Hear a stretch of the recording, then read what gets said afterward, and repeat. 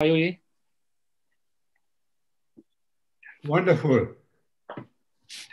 So, Prof, we can start the program if you're ready. Yes. Okay.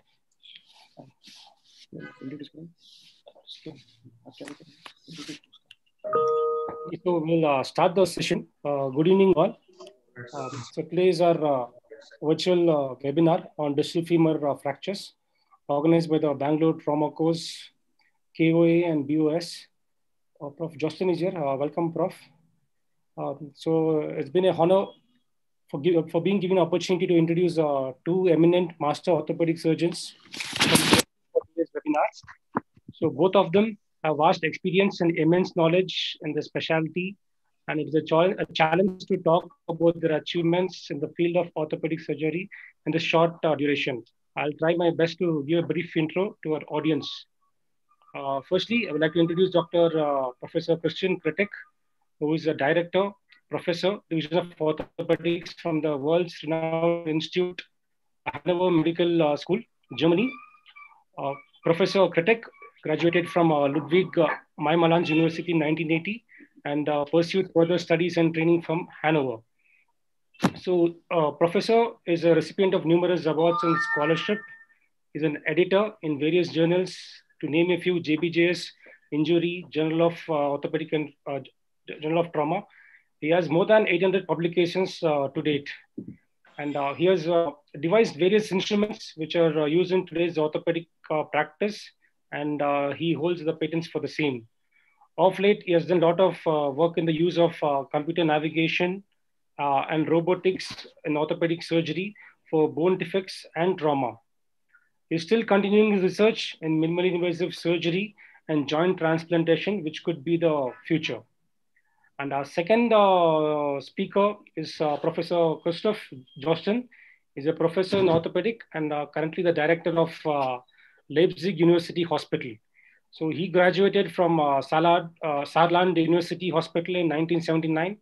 He obtained surgical training from Bergmannschuh University Hospitals in Bochum. He held various offices in orthopedic associations at Germany.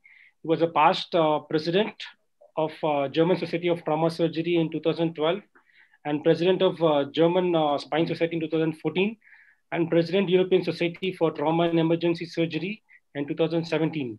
He has numerous publication research to his credit. His special interest is in trauma, spine, and pelvic acetabular injuries.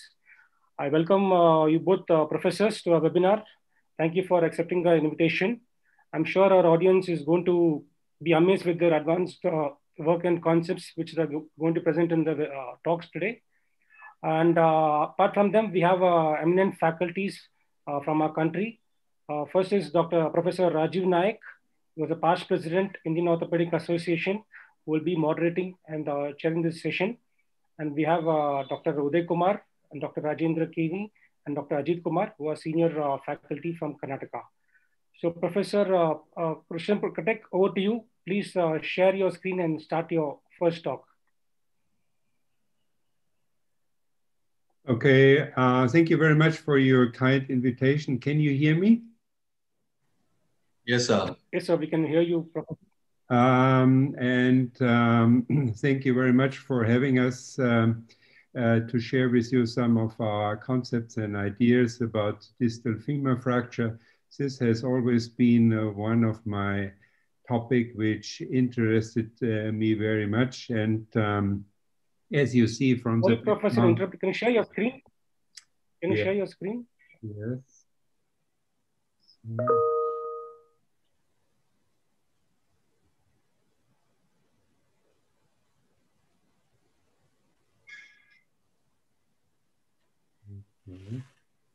Can you see my screen? Not yet. Okay. What's now? Can you see my screen? Yes, Prof. Okay.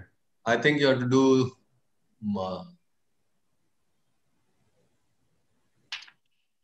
full screen. Full screen I got. Yeah. Yes. You can see me?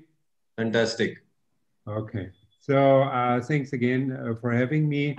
Thanks for giving us the opportunity to share with you some of our thoughts and ideas on distal femur fracture. And like Christoph, Josten, hello to Leipzig.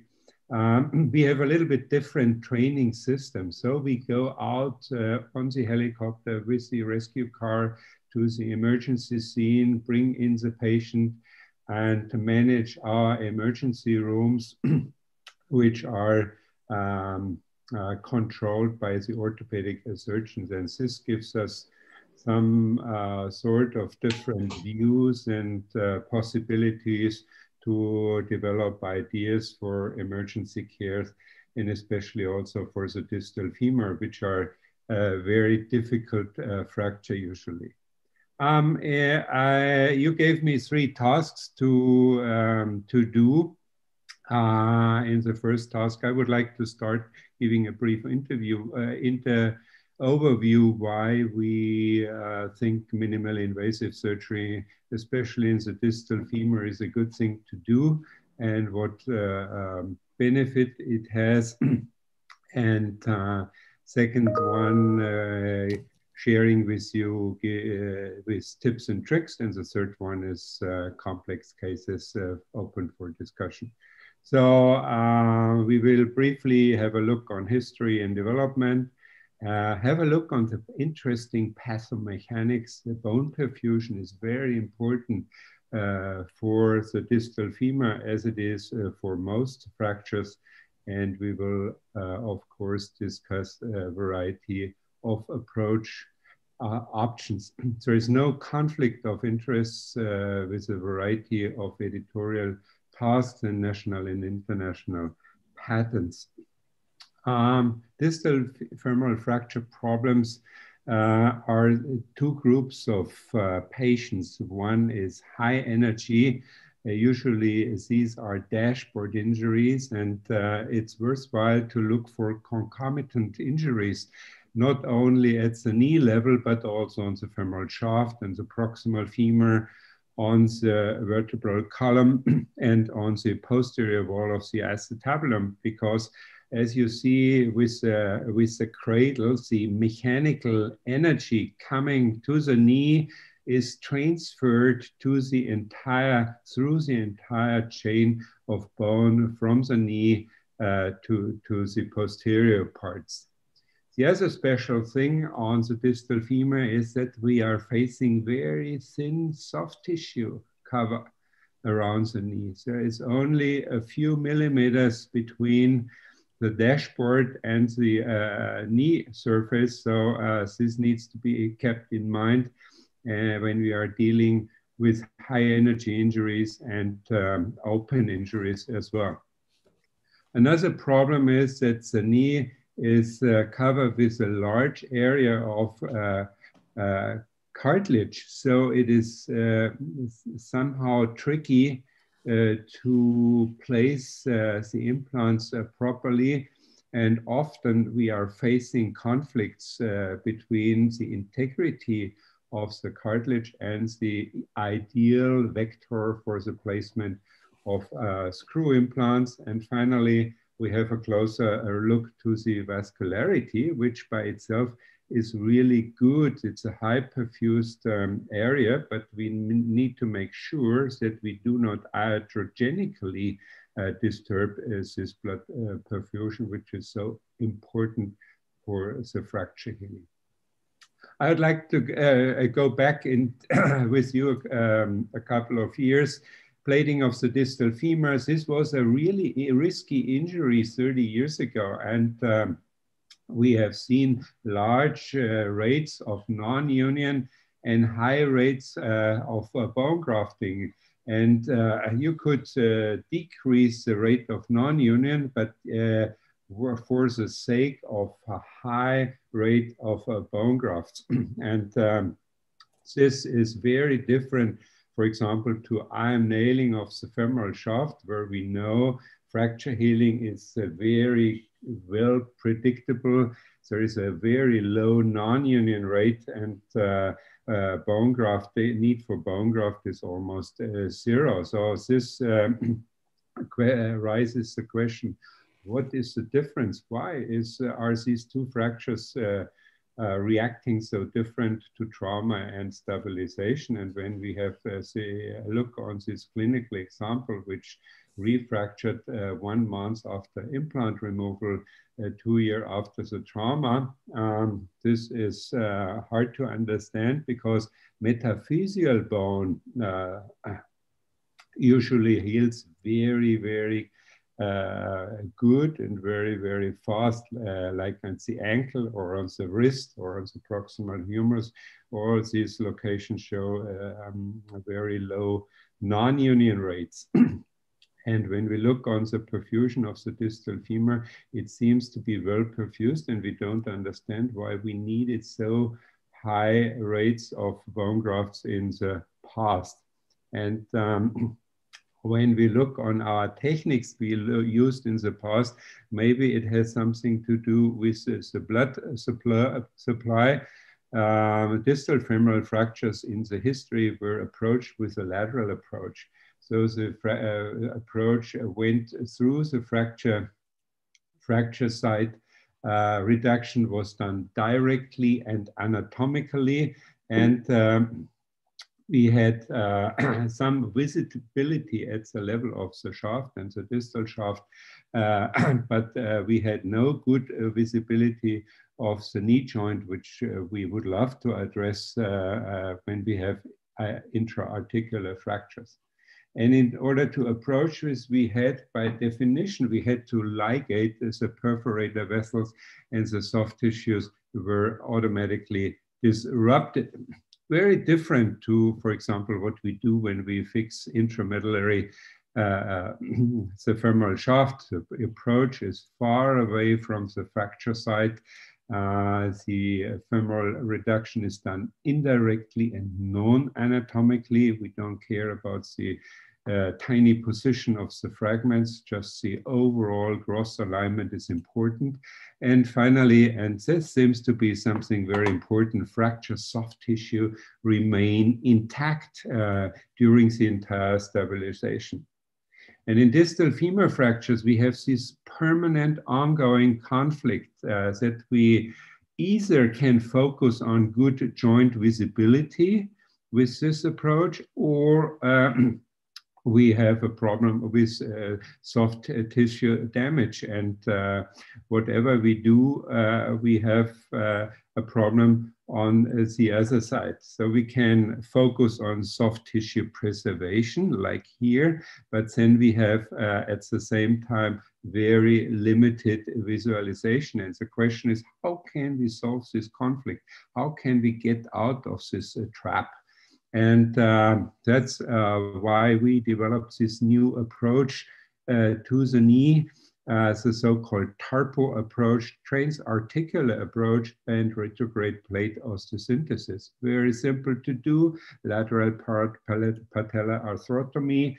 Patella is retracted medially, so it's important that we go underneath the skin between the rectus and the vastus lateralis, far proximal enough. And then we have fantastic exposure to the entire articular surface without any need for blood supply disruption. And once we have reconstructed the femoral condyles and repaired the articular surface, we can then fix this articular block to the femoral shaft with a retrogradely inserted plate, and which is then fixed to the articular block and the proximal femoral shaft. So this TARPO approach helped us to address these fractures, like in this polytrauma case, closed 33 C3 fractures with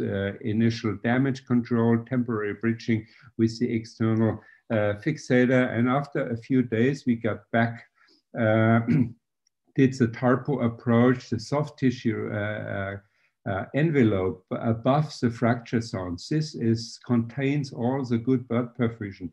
This remained intact. The patella is reflected medially, which gives us fantastic exposure and fantastic possibilities to address even the posteromedial articular parts, which are otherwise with a standard lateral approach very difficult to reach.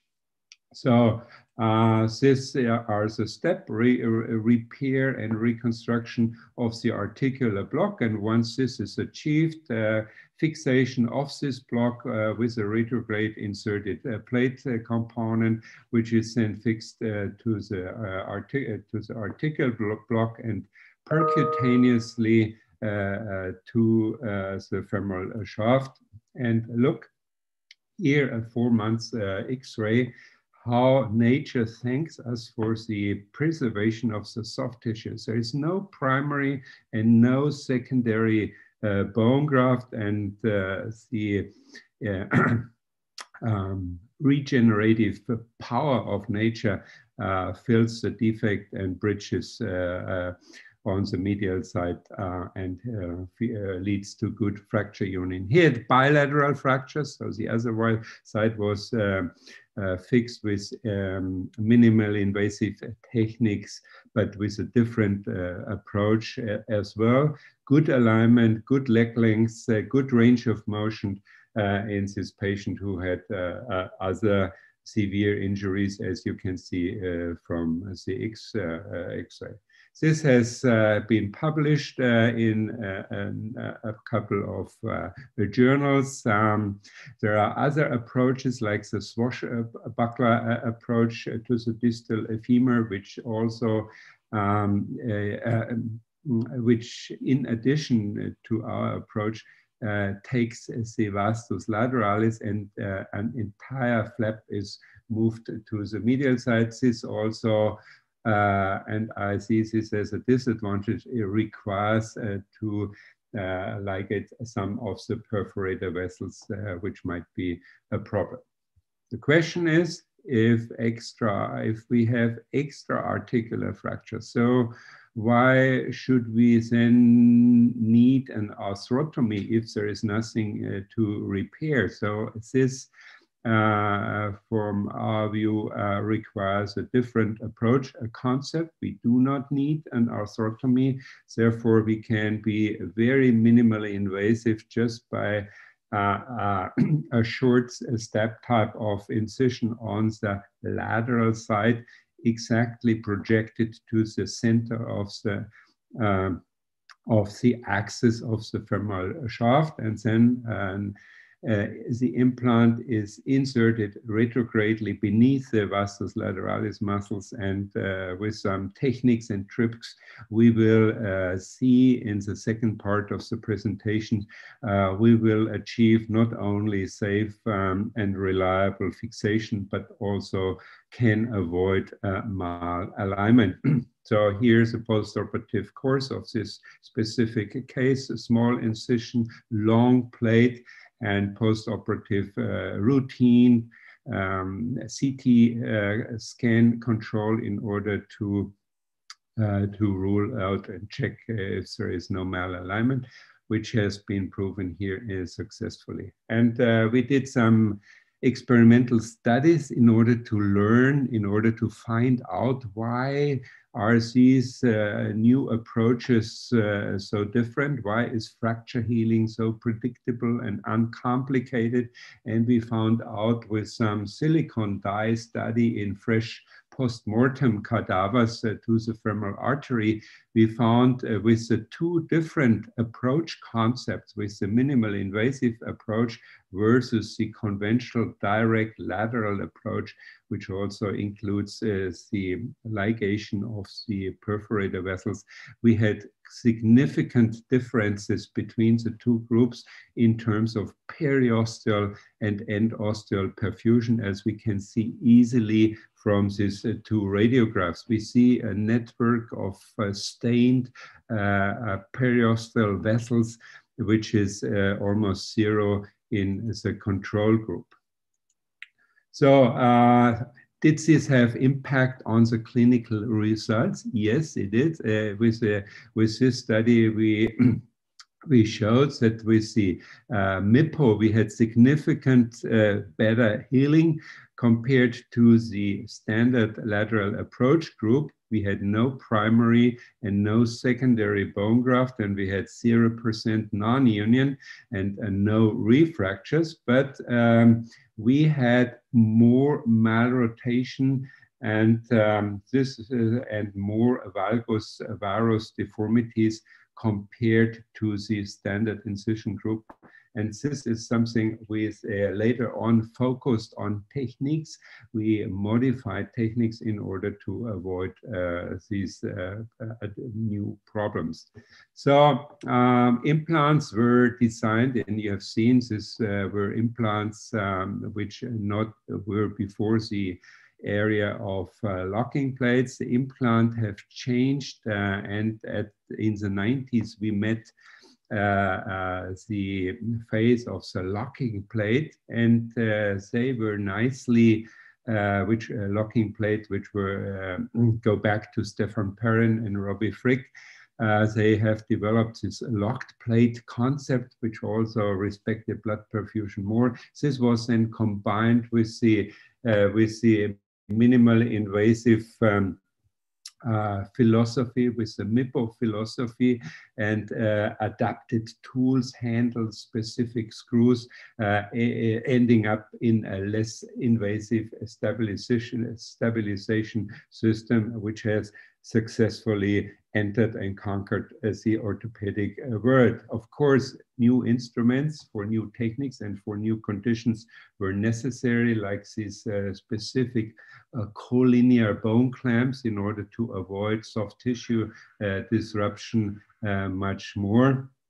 Very successfully have these techniques been distributed around the world, and nowadays almost every center is doing these distal femoral fractures with non-invasive either TARPO or MIPO approaches to the distal femur.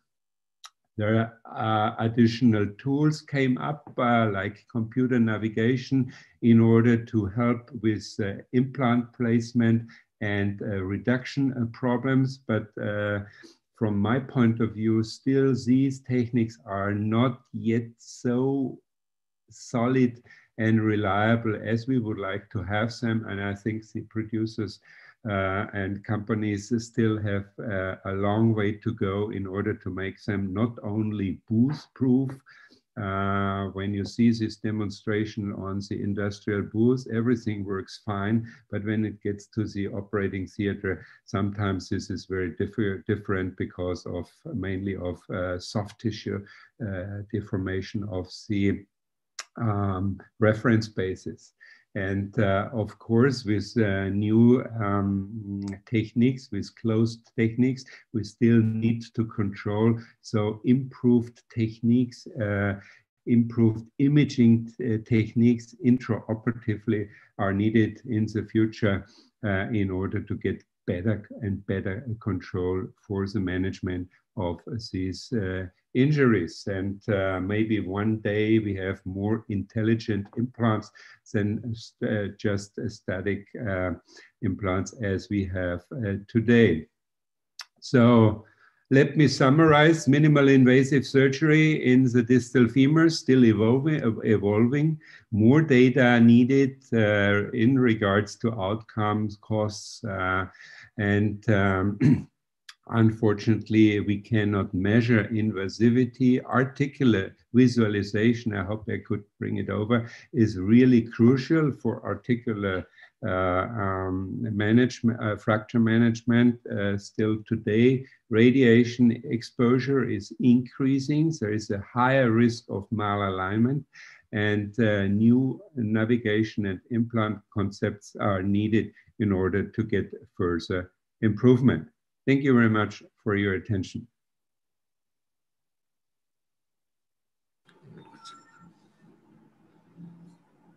You can talk. Yeah, good evening, Dr. Krettek. This is Dr. Rajeev Naik. Hi. Yeah, hello, Professor Josten. Good evening too. Yes, Dr. Ajit, good evening. Good evening, sir. Yes, there has been a question from the audience to Professor Krettek. Sir, they would like to know what is new about your published approach. Arpo. Hello. Hello. Yeah, Professor Krettek, can you hear us? Yes. There is a question from the audience. They would like you to describe your new approach in a little bit more detail. Okay. It's an approach from the front, and the approach to the articular surface is with the parapatellar approach.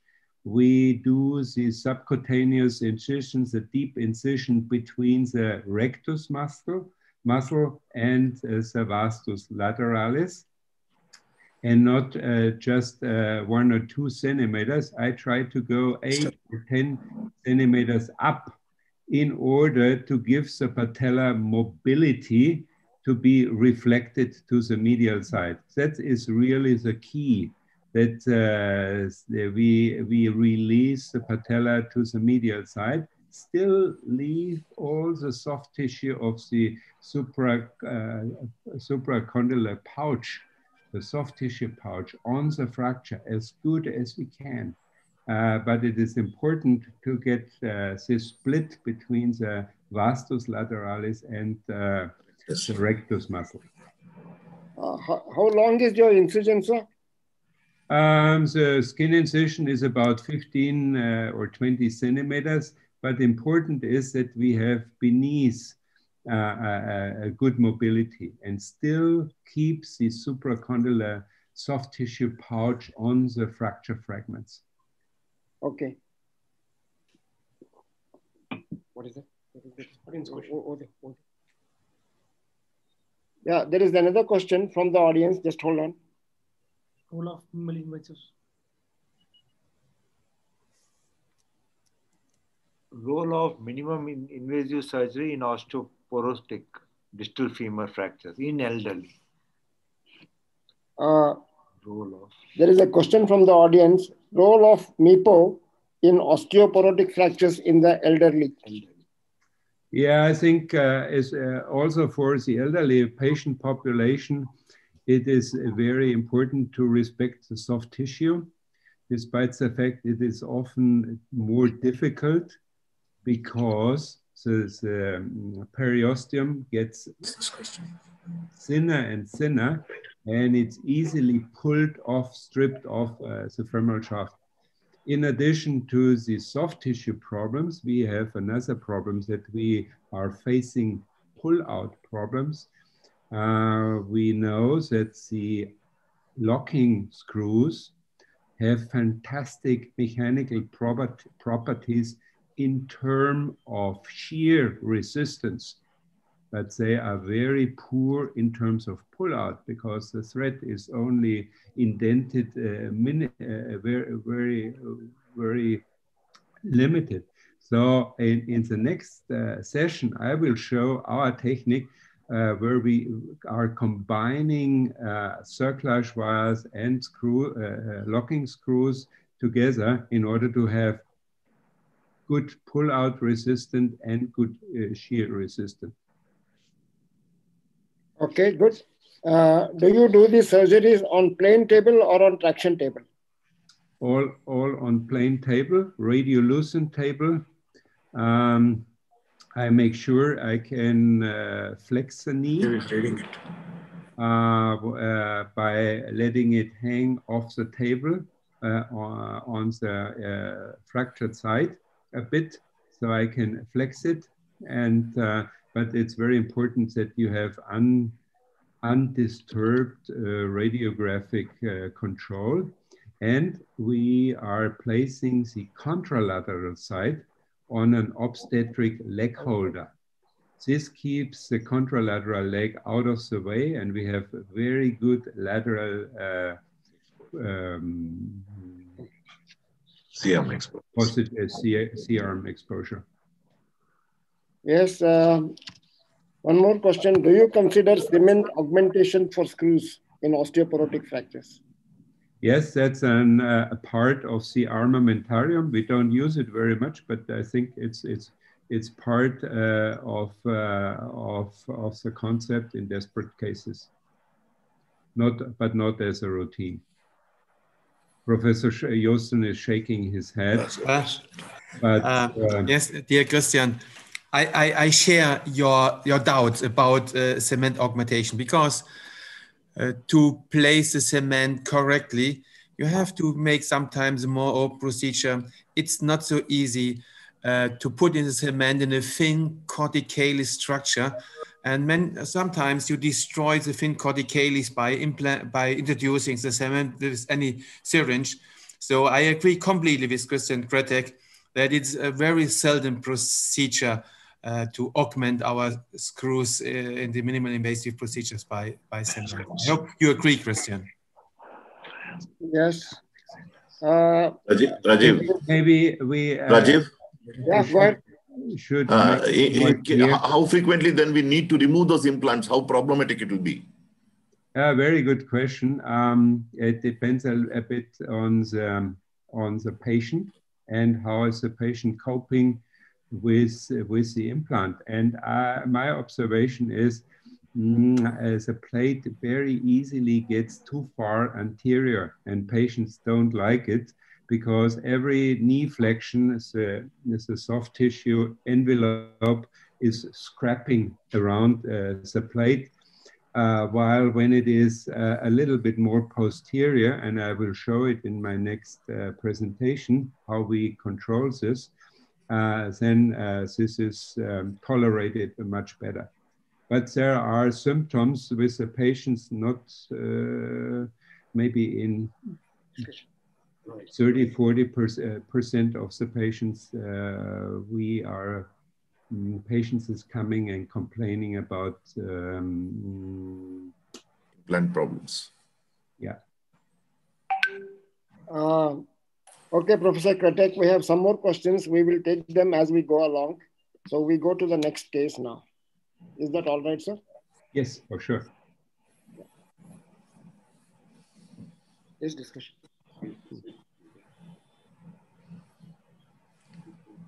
Dr. Uday, can you go ahead with your case, please? Yeah. Yeah.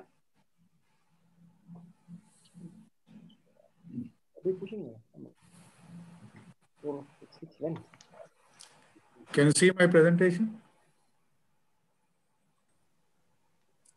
Yes, sir, we can see. You can go ahead. Yeah. You can see. Yeah. Thank you, Professor Krettek, for a wonderful exposition of your pathophysiology and the various techniques. This is just a small case from which we did about this case about 10 years ago. And we would like to know what are the experiences, what we would do in this case today.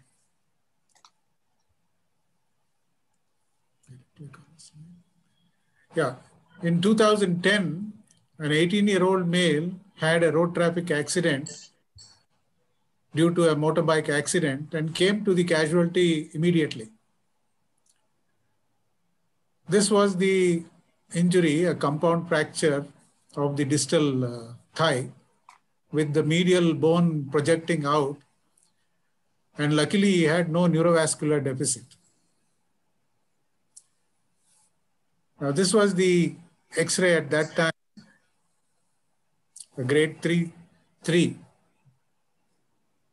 This was the AP view, and this is the lateral view. Now, the superior pole of the patella fractured in this area. Okay. Now, the patient was immediately taken up for surgery. He underwent a thorough debridement, a lateral locked compression plate fixation, and wiring of the patella. I would like your opinion about whether this fixation is right, whether anything else could have been done. This was done in 2010.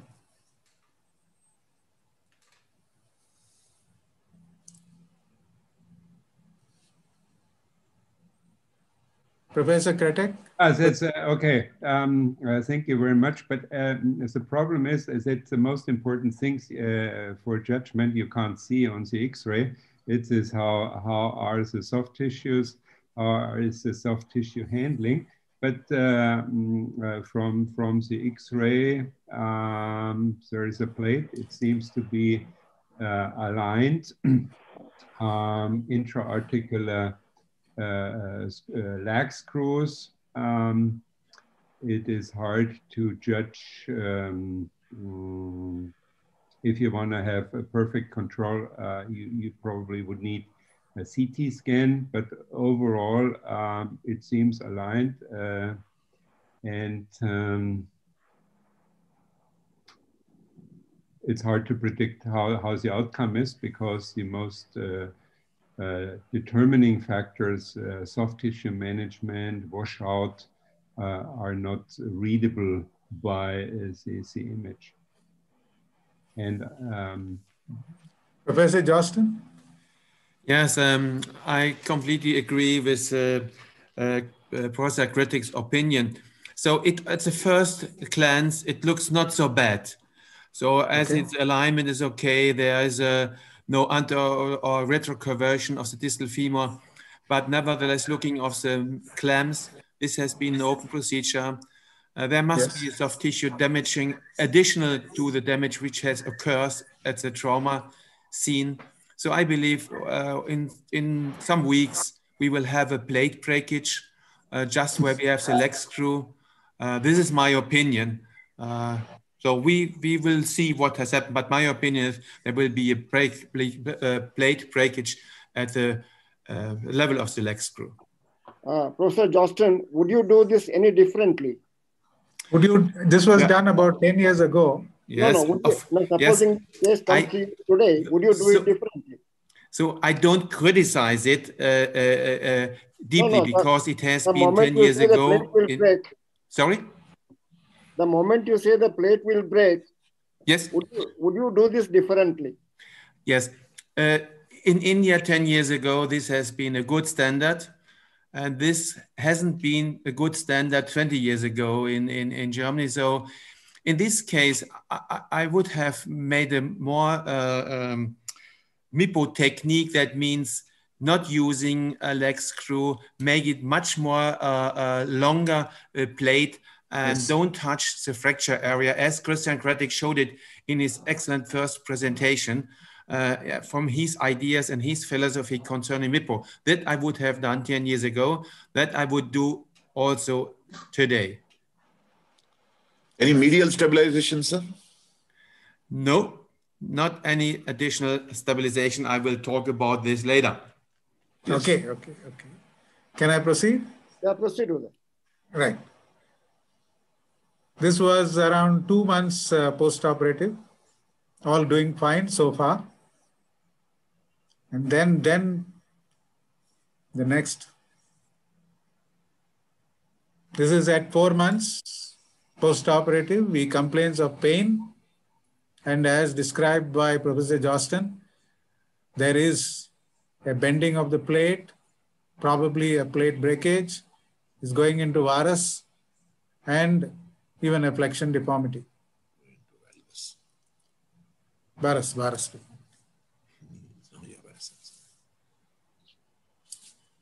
Yes, sir. Now, what are your thoughts, sir? This is at 6 months post-op.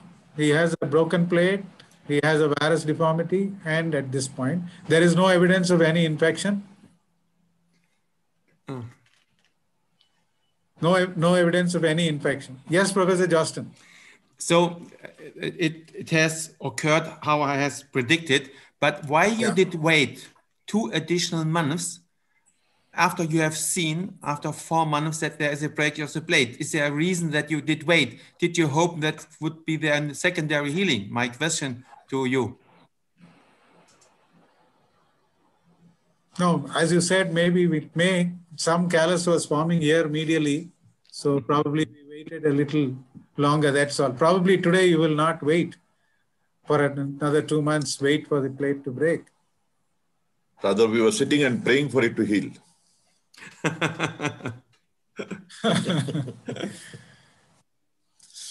So what can we do now? Or as you suggested, today we would put a longer plate. And would you prefer a medial plate Any comments on the proximal multiple screws used, sir? So many screws?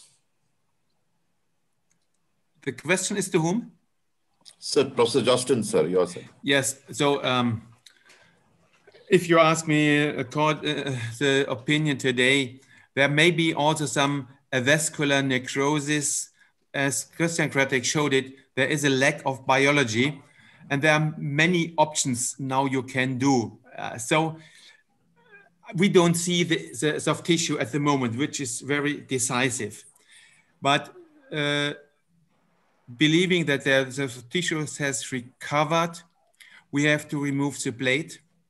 And if there's pseudarthrosis, and my philosophy of treating pseudarthrosis, leaving a biologic osteosynthesis, go in a stable osteosynthesis with additional cancellous bone on the medial side. This, I don't know how old is this patient, a young patient, 18 or 20 years. Young patient, yeah, 18 years old. I would go in this case in a new plate, correct the varus, and make an additional medial cancellous bone. Bone graft. That would probably my first choice. Professor Krettek, how about you, sir?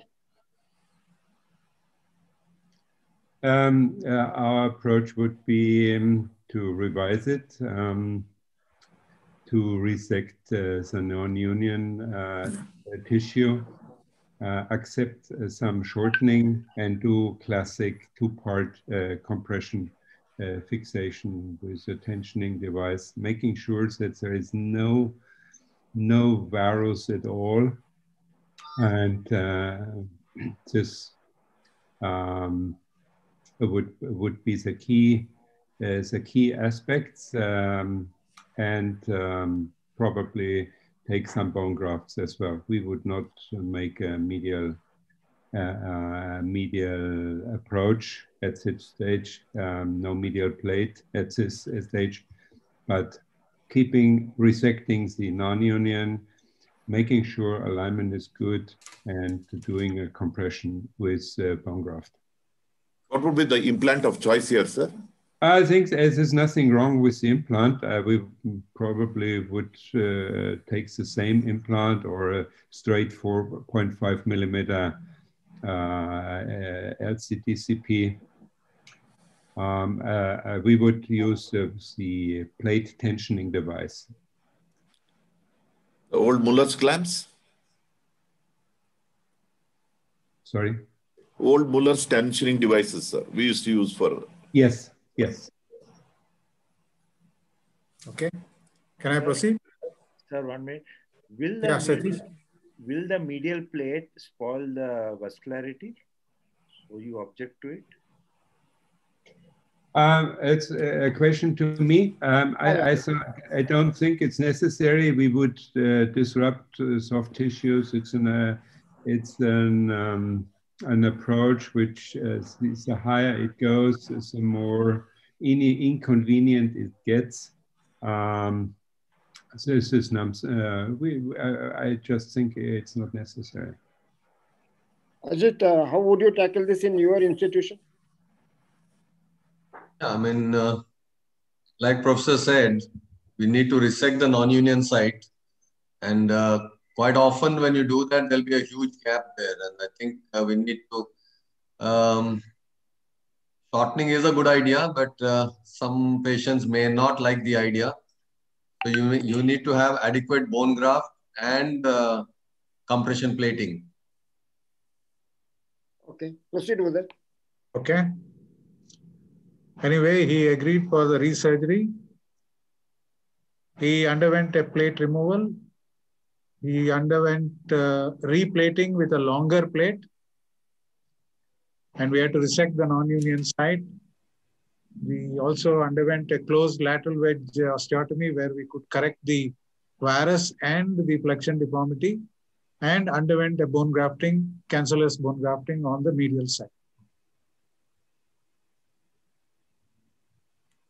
May I just comment here? Yeah, yes. Yeah, I mean, the bone at the original fracture site looks very dense. And I think this is what Professor was saying about resecting the non-union site. This one, right? This area. The entire, this whole area looks very, very dense. Yeah. So maybe there was more resection should have been done. Yeah, I would have been tempted to resect the dense sclerotic bone, get in much more bone graft, and then compression plating. Yeah. I don't know what Professor Josten will say. My friend Ajit Kumar, yeah, I can understand your philosophy, but again, to resect too much in this 18-year-old boy. Yeah. So I agree that there is a certain sclerotic image, but there is also the potential of recovery of a young bone. So I agree with this procedure, though I would agree. Also, I'm also not sure whether this bone would be bivital, but this could be seen during the operation. If you make a closed wedge osteotomy, and if you make the closed wedge very, very precisely, not too fast, and you see whether the bone is blood supplied, and if the bone is blood supplied, so I would trust in this, and I would say this is okay. I would accept this osteosynthesis and also this procedure. Professor Krettek, any comments? Yeah, in terms of bone grafting, my access to bone graft would be, I would use part of the bone graft while after the osteotomy. And then I would go in with a laminar spreader, slightly opening it, and then insert the first portion of cancellous bone through the osteotomy to the medial side, because once you have closed the osteotomy gap, you don't reach the target area anymore without further compromise of soft tissue. So in the fracture side, to increase the vascularity, is it wise to drill some holes there? Yeah, I would look, like Christian Josten said, I look on the resection sites. And if there would be doubt of perfusion, I would resect more and also perforate these sclerotic zones with the drills. Okay, will they proceed? Thank you, sir. That was around 6 months post-operative, and then because he was a nice young person, went on to heal very nicely. He developed a full range of mobility, and that was his post-op picture, and he did very well. Excellent case, thank you. Professor Krettek and Professor Josten, if you were to do this case today, would you put a long plate, minimally invasive? So please, sometimes old philosophies and old operation procedures are still worth to be done today. So we should not be too heavy in using any new method. So probably I wouldn't do anything else, especially in the second operation you have done. I would do this today the same. Thank you, sir. Thank you. Thanks. We go to the... I'll just stop sharing, sir. I'll stop sharing. Then Professor Krettek can go on. Professor Krettek, you please take over for your next talk. Okay, just give me a second to pull it out. Can we take some questions? Any people? Dual plating will come. It will come. Outside there.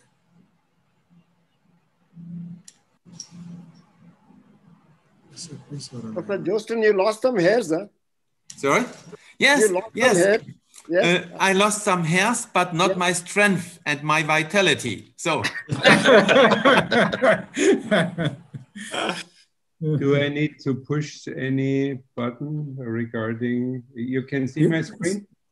Not yet, sir, not yet. I will have also some problems to get my screen laid down. I don't know how to do it. No. We will guide you, sir. Thank you, Rajeev. What is Bangalore doing? Is Bangalore fine? No, he's doing well, sir. Perfectly all right. Okay. Yeah. Our COVID has come down significantly, so we are very happy about that. It's too hot in Bangalore for COVID.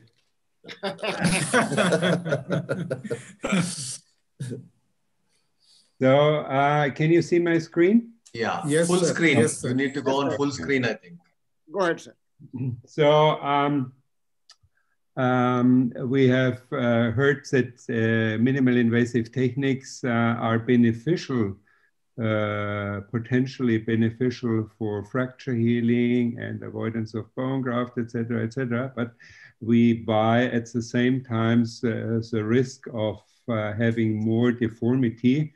And this not only means varus frontal plane deformity, but also torsional deformity, which are frequently underestimated. So in the next 10 or 15 minutes, I would like to focus on techniques and tips and tricks regarding the approach, the use of shank screws, the use of destructor.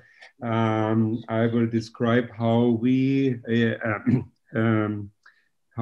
do placing the plate, that it is properly seated, especially at the joint level, to avoid this friction after surgery and these inconveniences.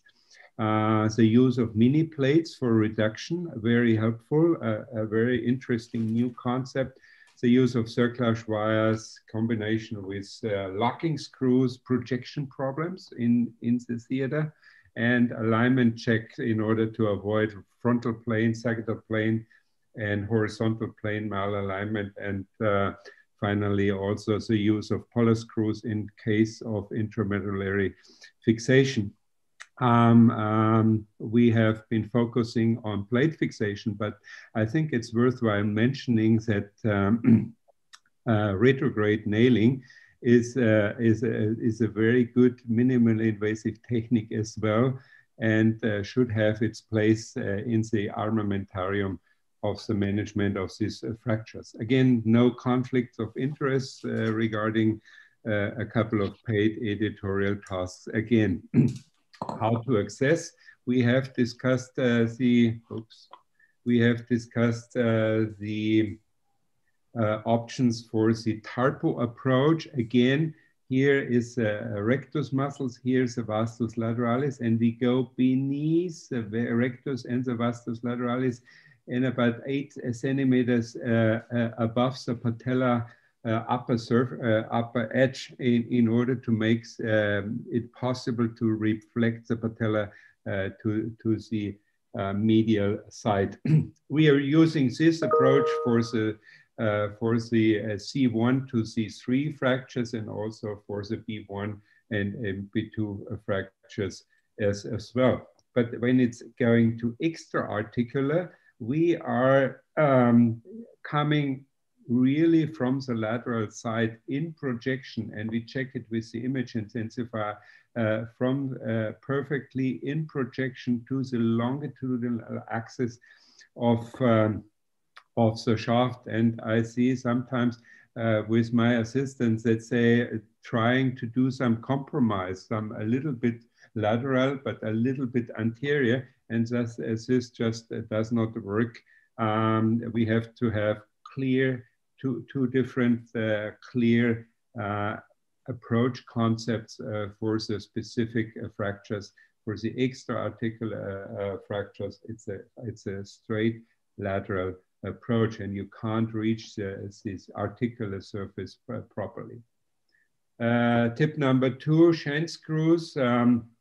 Many people use shank screws, but many people use only one shank screw. And I would like to share with you our ideas for using 2 shank screws, because one shank screw is very good for tilting. You have good tilting control.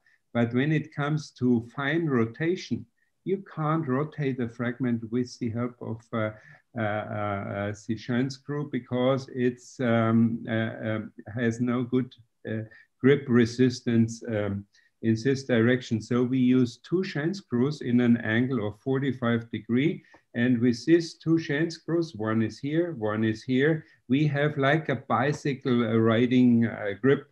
We have full control in 2 dimensions, and this gives us a much better detail control to fine rotate the fragment onto the other fragment. You see here retractors, you see a hook, and you see that's the pouch, the supracondylar perfusion pouch.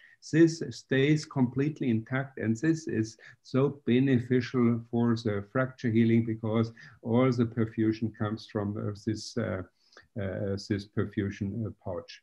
Tip number 3, large distractor. And Reto Papst had very nicely described the use of the distractor. And his trick is to use a large distractor through the, so please forgive me, the so-called A-hole of the locking plate. This allows still knee flexion and extension, but at the same time fracture reduction with the help of the distractor, pulling it longitudinal. And this is very effective for longitudinal pull, minimizing cutout, control of length. You still can play with rotation and frontal and sagittal plane manipulation because this distractor is not rigid. And here, 1 pin above and 1 pin in the plate, it gives a very good control to the entire reduction construct until you have your final position. Plate number 4, and create a fence. We create a fence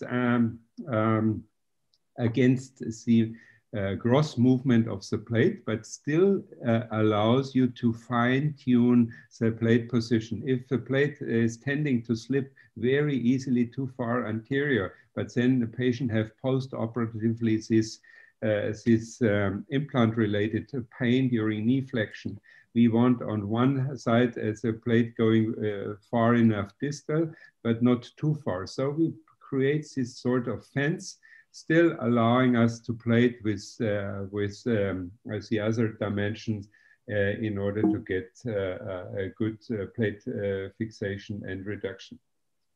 The shaft component, we also create a fence with 2 K-wires, one anterior, one posterior, still allowing us to play with length, with rotation, and frontal sagittal plane until we finally fix it definitively. Sometimes we have a very low complex extra-articular fracture patterns, and especially when we have these long oblique fracture lines with only very limited contact. Sometimes you have only a few millimeters contact, which identifies your contact zone because all the other stuff is crushed out. But from a fracture pattern, you are able to identify a small part. We use these small mini fragments to link these 2 main fragments together, just as a temporary thing, which gives you some reduced mobility, but still you are able to flex in the frontal plane in order to fine tune frontal plane alignment. So you still can play around, but it's not as fine, as mobile as it is without. Usually small wire fixation are not working because the contact is just too small. In these instances, these small temporary mini plates are very helpful for this situation. Here's such a clinical case, very low fracture, compromised articular surface, very low, 15 millimeter in the central part of articular construct, shortened because heavily contaminated femoral shaft. So this is something which is highly unstable, and small plates help for temporary fixation. And this is also a case where medial plating is absolutely helpful in order to make sure the construct has a proper stability to keep the alignment. And here we see the healing of the case. So medial support in highly unstable situation is helpful. And here's the post-operative situations. We shortened, but then later secondarily lengthened the patient in order to get him back to his original length. Another tip is to use a cerclage wire either as a reduction aid, and with these two-part properties, cerclage and feeder, you can easily preserve nicely the soft tissue. You can gradually tighten or release the cerclage wire in order to play with your amount of stabilization and until you have the final perfect result. The problem is always that you have to play with 6 degrees of freedoms in each fragment, and you have to downsize these degrees of freedom, and use of cerclage wires is one of the techniques where we can get more stability, gradually more stability during the reduction and fixation process. And now we come to a point which I was mentioning before, the combination of locking screws and cerclage wires. We have heard that locking screws are very strong and stable against shear forces. They provide good shear resistance, but they are very poor for pull-out. And I would like to share with you this 86-year-old patient after a fall on the left hip, periprosthetic situation proximal. This is the post-operative film, 1 week post-operatively with reasonably good aligned plate position and fracture reduction. This is 5 weeks post-operatively, which made us also not unhappy yet. But when patients showed up 9 weeks post-operatively, now with pain and some strange feeling, we see the plate has pulled out, as mentioned, bad pull-out stability, good shear resistance. And when it's combined with cerclage wire, this is the combination of the best of 2 worlds. The cerclage wire has poor shear forces, but good pull-out resistance, and the screw has good shear force, but bad pull-out. So when we combine these two, we have we can reach the best of 2 worlds, and like here, fracture healed uneventfully later on.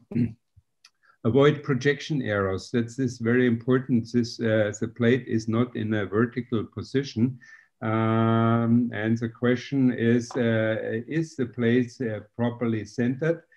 And the question is, it's hard to say. The answer is, it's hard to say because we have a situation like here. The plate is in midshaft of the center to the midshaft of the femoral shaft, but the vector for the screws is going more posterior. And when we have then only slight shifts of the plate posteriorly, we see that the vector is not fixed well enough into the femoral shaft. So we need to consider this in order to avoid fixation errors and fixation problems. So don't get fooled by X-ray images like this. This not necessarily says everything is all right.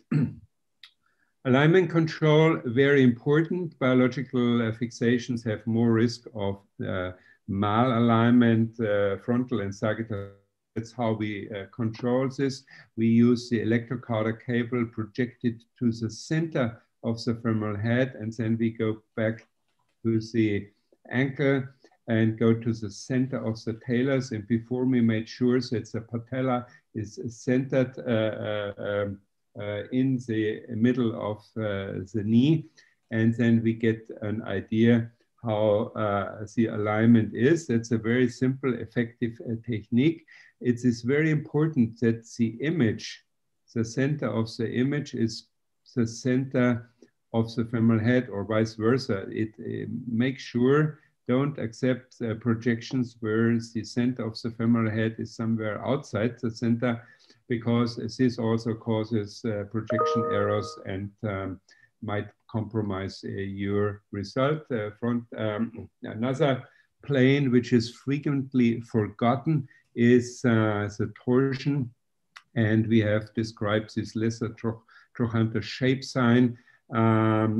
This should be equal. We store the image intensifier contour of the contralateral side. Once we made sure the patella is centered and facing strictly anterior, then we store it in the image intensifier and compare it intraoperatively with the other side. And we have a small range of what we accept according to a large research study.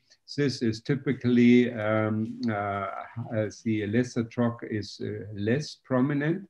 That's typically an external rotational deformity where after rotating the femur until the patella is facing anteriorly, the contour is hiding behind the femur, and vice versa. Internal rotational deformity is a more prominent lesser troch. So you sometimes can tell also from the pelvic X-ray that there is a patient with a potential torsional deformity. This is well known, but other things are less well known. And especially when it goes to the lateral view, and you have short distal main fragments. These are very difficult to judge, especially if you have a plate here which hides large parts of the fracture lines. Yeah, so you cannot easily say, is this hyperflexed or hyperextended, because this is all hidden.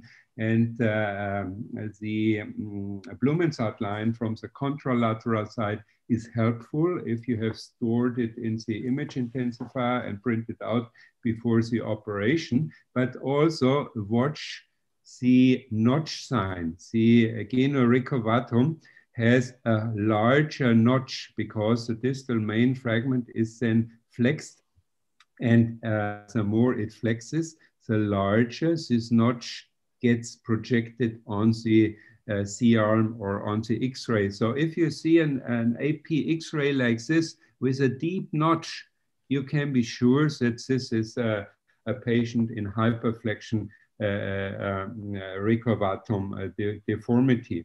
So notch sign is something which should keep in mind. As this is combined with an hyperextension of the leg, so you should check how is the hyperextensibility of the contralateral side, and keep this in mind in order to judge your recurvatum position. And this has been described many years ago already in the orthopedic literature in order to control sagittal plane. And finally, if we are in the situation where we have polar screws, especially in the distal femurs, they are helpful because we have the situations that we have at metaphyseal level, we have a large and wide medullary cavity, especially in the elderly. And with the help of the polar screw, we can limit and reduce the drifting of the implant. And I would like to share with you this final case. It's a young patient with this two-segmental fracture, which was addressed with a retrograde nail. Here while the nail was inserted, another fragment was broken out, but overall it seemed not to be not too bad, despite we can see here already some tendency for varus. But after 1 year, she comes, after the fracture is almost healed, is already healed, she comes with medial knee pain. You see here the mechanical axis is going through the medial compartment, and together with a positive MRI for medial meniscus pathology, we brought her back to theater in order to revise the fixation. We think always it's usually not the implant which is the problem, it's the fixation technique which is the problem. So we go back to the operating theater and insert a polar, remove the implant, do the osteotomy at the level, and insert a polar screw, forcing the implant to stay on the lateral side. And once the nail is entering the proximal main fragment, you see how nicely aligned the fracture situation is now, and not only nicely aligned, it increases stiffness of the entire construct by a properly placed medial polar screws, forcing the nail to stay more on the lateral side according to pre-op planning. And once the nail enters the proximal main fragment, it shifts the proximal fragment in the perfect position. Here, the post-operative result. Before the operation and after the operation, we see that we have a nice alignment. We can keep the alignment with the polar screw. We can keep the implant on the more on the medial aspect of the leg in order to maintain a nice mechanical access for this patient after correction, and she had a good fracture healing. So let me summarize 10 practical tips and tricks for distal femur fractures.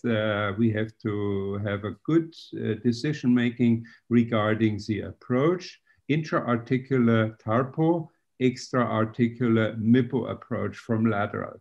The use of shank screw, 2 shank screw are more helpful because you have better control for the fine tuning, these tiny little rotations. The distractor in the list tractor mode, very helpful, described by Reto Papst. Fence technique in order to control the position on the distal femur. Mini plates for temporary a small fragment reduction to get more quiet and less unstable reduction situation. Cerclage application with the minimal invasive cerclage via passer cerclage in combination with locking screws, very strong. We have projection problems. We need to know about this. Alignment tools, the cable technique, and the lesser Trochanter shape sign. And finally, polar screws for retrograde nailing can be very advantageous in several instances.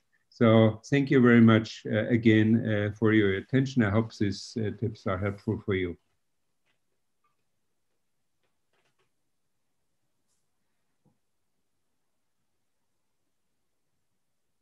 Hello. Nice. Thank you, Christian. Yeah, Professor Krettek, thank you very much. And there are a few questions from the audience. Can I request you to answer them, sir? Sure. Yeah. The one question is, how can we compare the lesser trochanter of the other side when we are putting the leg on the leg holder? Yeah, good question. This needs to be done before the operation. Not only, so you start the operation with checking the lesser trochanter shapes of the healthy side and store it in the image intensifier, and best is to print it out. Second, then you check this, the hyperextension range of the contralateral side in order to have it when you need it. So third is you store the Blumensaatline position in the image intensifier and print it out. So you have full control of these parameters, but once you have put it somewhere or try to assess it intraoperatively, it's getting difficult. There is another question from the audience regarding the plating that you showed. So the question asks, do you suspect that in this case of periprosthetic fracture, the top, the hip, there is a gap between the hip prosthesis and the top of the plate, and could that lead to a stress area? Yeah, as it's in the when it was operated first. Yeah. Yeah, you can criticize this. No, I'm not criticizing. It is the audience that is asking this question. Yeah, it's a very good question, and it's a very old question. People are saying you should overlap it, otherwise you are facing the risk of fatigue fractures. Yes, you either leave it longer or you overlap, but a few centimeters are critical. I think the study showed 4 or 6 centimeters is getting too close, and your risk of fatigue fracture rises with a smaller distance between plate and prosthesis. Another question is, do you choose a retrograde nail in such cases? Is what one. No, I think, yeah, I think the use of plate is okay, but as always, you many ways to skin a cat. If you are a good nailer, why not? But then you should stay away from the prosthesis and leave the gap as large as possible. Another question that has come is that the plate that was used contained all monocortical locking screws. Do you think that was the right thing to do in the first place? In the case with the screw pull-out? Yeah. Yeah, absolutely agree. Two cortices have double the pull-out resistance compared to one cortex. One cortex has become popular because people say there is less risk of fatigue fracture between the prosthesis and the plate. And I have never seen really hard data supporting this, so I would have no problem in using bicortical screws. Yeah. So one more question from my very close friend, Dr. Badrinath. Could you please explain the lesser trochanteric sign? Yes, the lesser troch is an anatomical structure which is a little bit behind the femoral shaft. So when you have the opportunity next time to have a femoral model of a femur in your hand, watch it and then very slightly turn it externally or internally. And you will see very small rotation makes quite significant difference of the shape.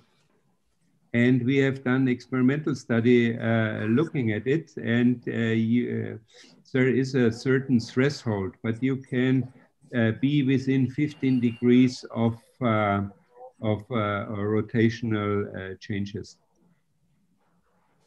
So small rotations make good change of the profile. Try it once you have a femoral model. Thanks, Professor Krettek. Where we go to the next one. Since Professor Josten has a little bit less of time for us, we would ask him to proceed. Ajit, we would request you to hold on with your case for a while. Let Josten present, and then we can take it up. Professor Josten, are you there, sir? Yes, I'm here. Yeah. Josten, you could go on with your case presentation. so that you have more time for discussion. I think Prof. Krettek has to exit. No, not Prof. No. No, the screen. He has to stop sharing the screen. I think. Sorry. Oh. Yeah. Okay. Done. Professor Josten, you go ahead. How to do it? No. So please look for the... yes, I see. I see. Please click on the share screen button in the bottom. Yeah. Please click on the share screen button. Share screen. In the bottom middle. Yes. Bottom and middle, there's a green button there, sir. Yes, there's a button. Yes, I have made it. Yes, I have done. Yes, I've seen it now. Yes. Okay. Thank you. Yes. Thank you. Yes. Oh, of course. Thank you for the invitation. And I'm happy to see my Indian friends. And I'm also very happy to share this session with Christian Krettek. We have seldom the possibility to have a combined meeting. So I sent you some greetings from Leipzig, dressed for winter. We have a lot of snow and actually a temperature of more than -20 degrees. And you see the picture which I have made this morning. It's a little bit different to Bangalore now. And you mentioned Corona, and you have known that we have had a wave of Corona disease in Germany, and my hospital has had the third highest amount of Corona patients in Germany. We have had hundreds of Corona patients, and we have been really a hotspot in Corona, but I believe we did it very well, and we have a very, very small lethality. But I have to talk about distal femur. The problem is how to stabilize a distal femur. I have to admit, I'm a strong supporter of mis- and preserving biology. I trust on optimal primary fixation, and I really try to avoid a medial additional plating. And I have to admit, you would not agree with my presentation, many of you. There are many publications and colleagues supporting double plating, especially in India. I know the fine book from Sunil Kulkarni and Babulka concerning the medial plating, but this is my personal opinion and also my personal philosophy. Let's go into trauma history. How I stabilized the distal femur fractures in the last decades. This is a picture of a patient I treated almost 30 years ago. It's a real complex trauma, bilateral, with severe fracture. But this was in 1992. And we made a very simple fixation with implants we have had in this time, not angle stable plates, not sophisticated intramedullary nailing system. And you see this the picture after 6 weeks, a pure Bury plate, the first Cretan silicon retrograde nail, an antegrade nail, unreamed antegrade nail, and a simple plate on the left proximal tibia. So implants we would not use today. But this is a picture 6 months later, an uneventful procedure in a 51-year-old lady, simple implants. We didn't have made any medial support. And this is the clinical picture of the lady. Of course, she get a secondary correction of the left varus, but considering the severe injury, it's a good result. This is 10 years later. This is also a smashed distal femur fracture. And also this was one of the first angle stable plates in the classical philosophy. Christian Krettek showed it to you. Maybe that there is some recurvation of the distal femur, but nevertheless, we have had 4 months later a good and sound healing. This is, we have done 10 years ago, an accident in a polytrauma patient with a C3 type fracture, or C2 or C1 type fracture, which has been also treated very simply with the ankle stable plate, and also 1 year later, a good healing. No additional medial plating in a C1 complex fracture. What we wish. This is 10 years ago. You see 20 years ago, 30 years ago, 20 years ago, and 10 years ago, we have been very familiar with retrograde nailing. And this is a picture similar to the case, the excellent case Krettek showed to you. And this is quite easily to treat with a retrograde nail. And you see there was also an unstable pelvic fracture, which is not the topic of today. And you see a correct healing, no medial support, 1 minimal invasive procedure. And this is 2 months and 4 months follow-up. And you see a good cancellous bone consolidation on the medial side, quite nice anatomical reduction. And it's a very important is the anatomical curved nails you need in these fracture sites. 2 years later, pain-free, quite good movement. 100 degrees, not optimal, but it's quite fine. What is the problem? When you have watched these cases, distal femur fractures and their stabilization should not be a problem. But of course, one bird doesn't make a summer. There are quite some questions. And the decisive questions are, is there a vital or non-vital prodarthrosis or a fracture site? Is there a defect or not? And what is the optimal implant?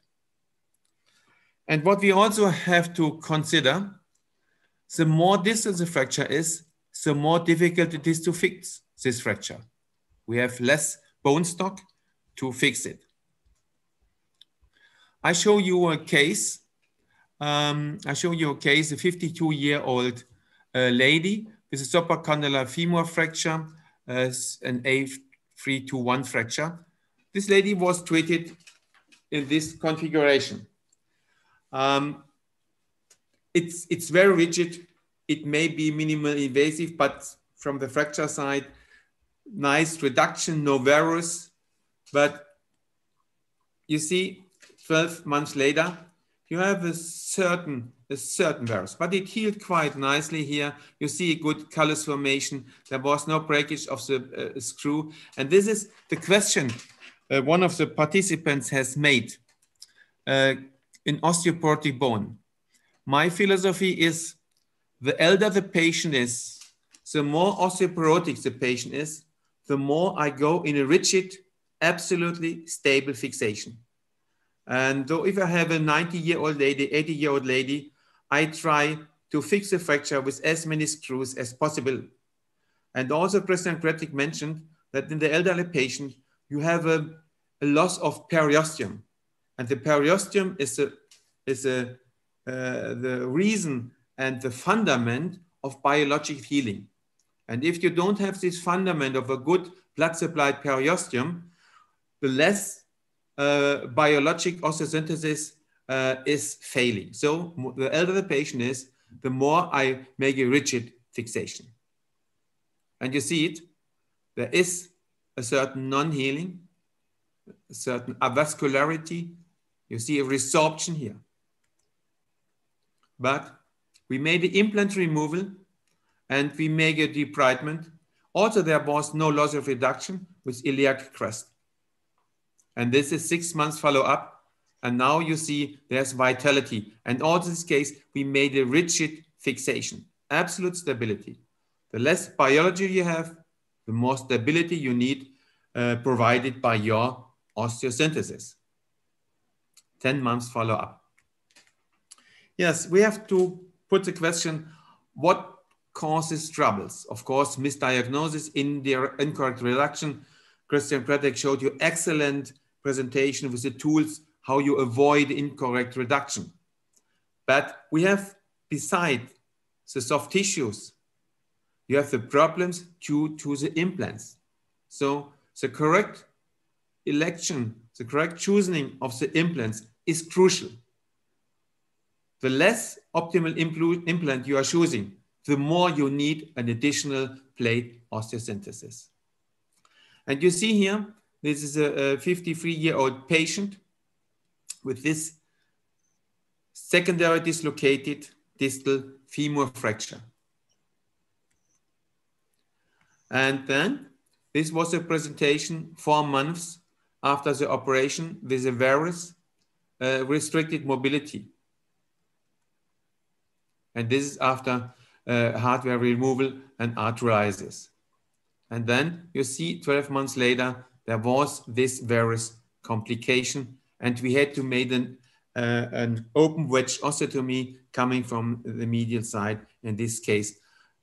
Open wedge because we want to get some lengthening of the leg, because there was also some shortening. And though I prefer an open wedge osteotomy to give some lengthening back to the leg.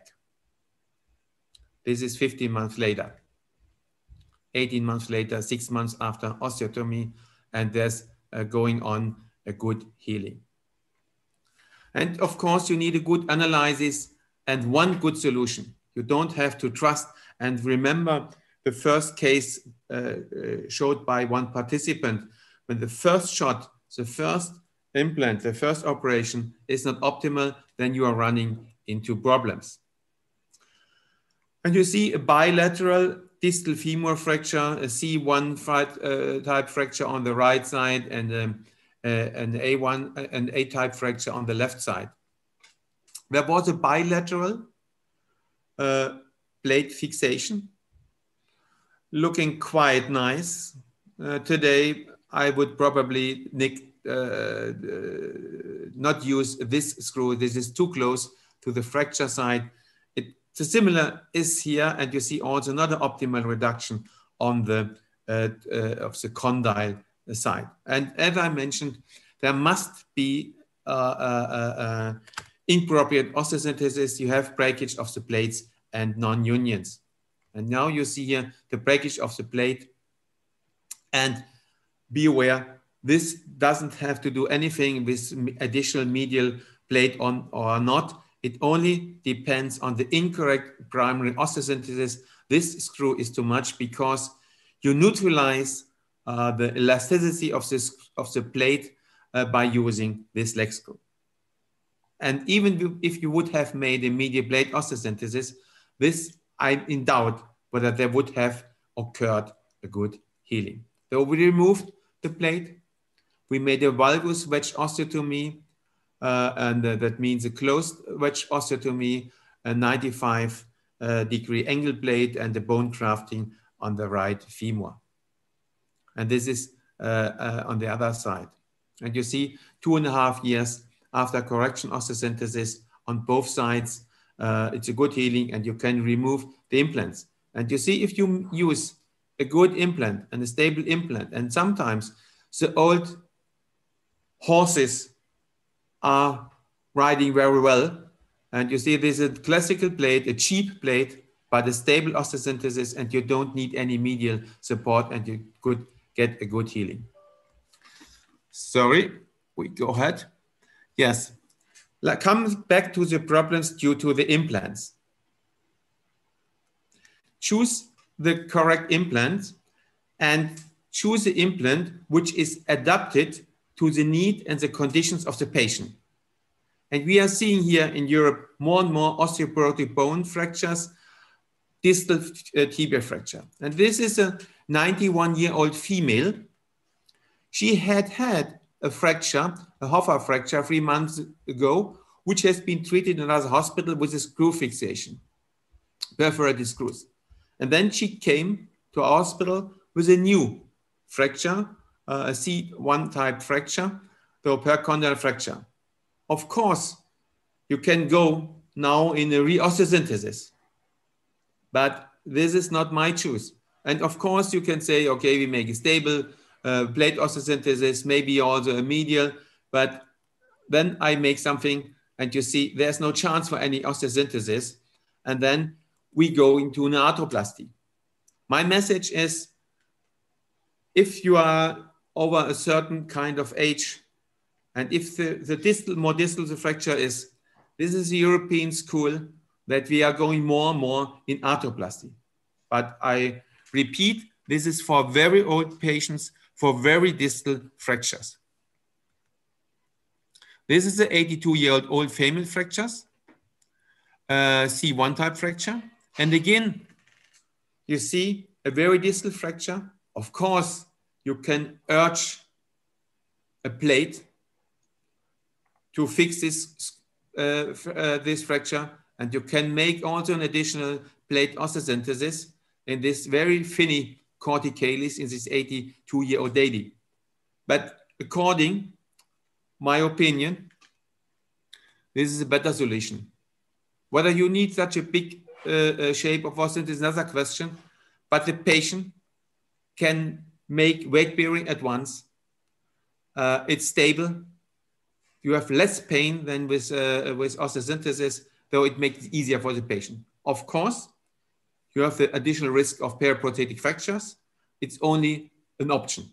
But I believe if you would use an osteosynthesis in this type of fracture, very distally, with a high chance of secondary failure and a re-osteosynthesis, and we know that the risk of lethality and mortality is increasingly dramatically the more you're operating these old patients. Looking at these cases, is there really a need for a double plating combined with a certain degree of soft tissue damage? I come back to my first slides where I have to admit that I'm not a fan, a supporter of a double plating. But of course, there are indications. You see a quite complex fracture, a C2 type fracture in a 41-year-old male. This was treated, of course, minimally invasive. And the case Christian Krettek showed you, it's difficult to get here a fixation in this area. So perhaps we could have chosen a little bit longer plate, but nevertheless, it's okay. But we look, this is 7 weeks after the operation. Sorry for the German words, but perhaps you can understand it. 7 weeks later, it's a suboptimal reduction. The axis may be okay. But again, you see the breakage of the plate 7 months after the first operation. What to do? Yes, we made a re-osteosynthesis and we made an additional plate. It's not a minimal invasive procedure. And of course, we don't know what is happening here with soft tissues.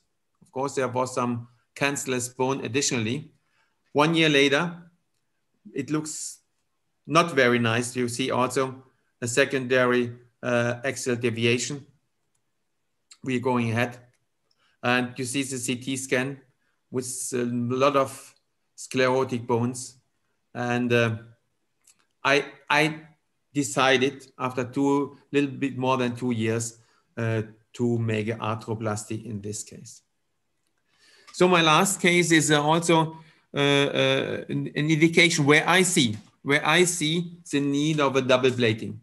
This is a male, 52 years old with a traffic accident, with a very big primary bone defect and so a C3 type fracture here. And of course, the primary stabilization is transarticular fixation by a hybrid fixator.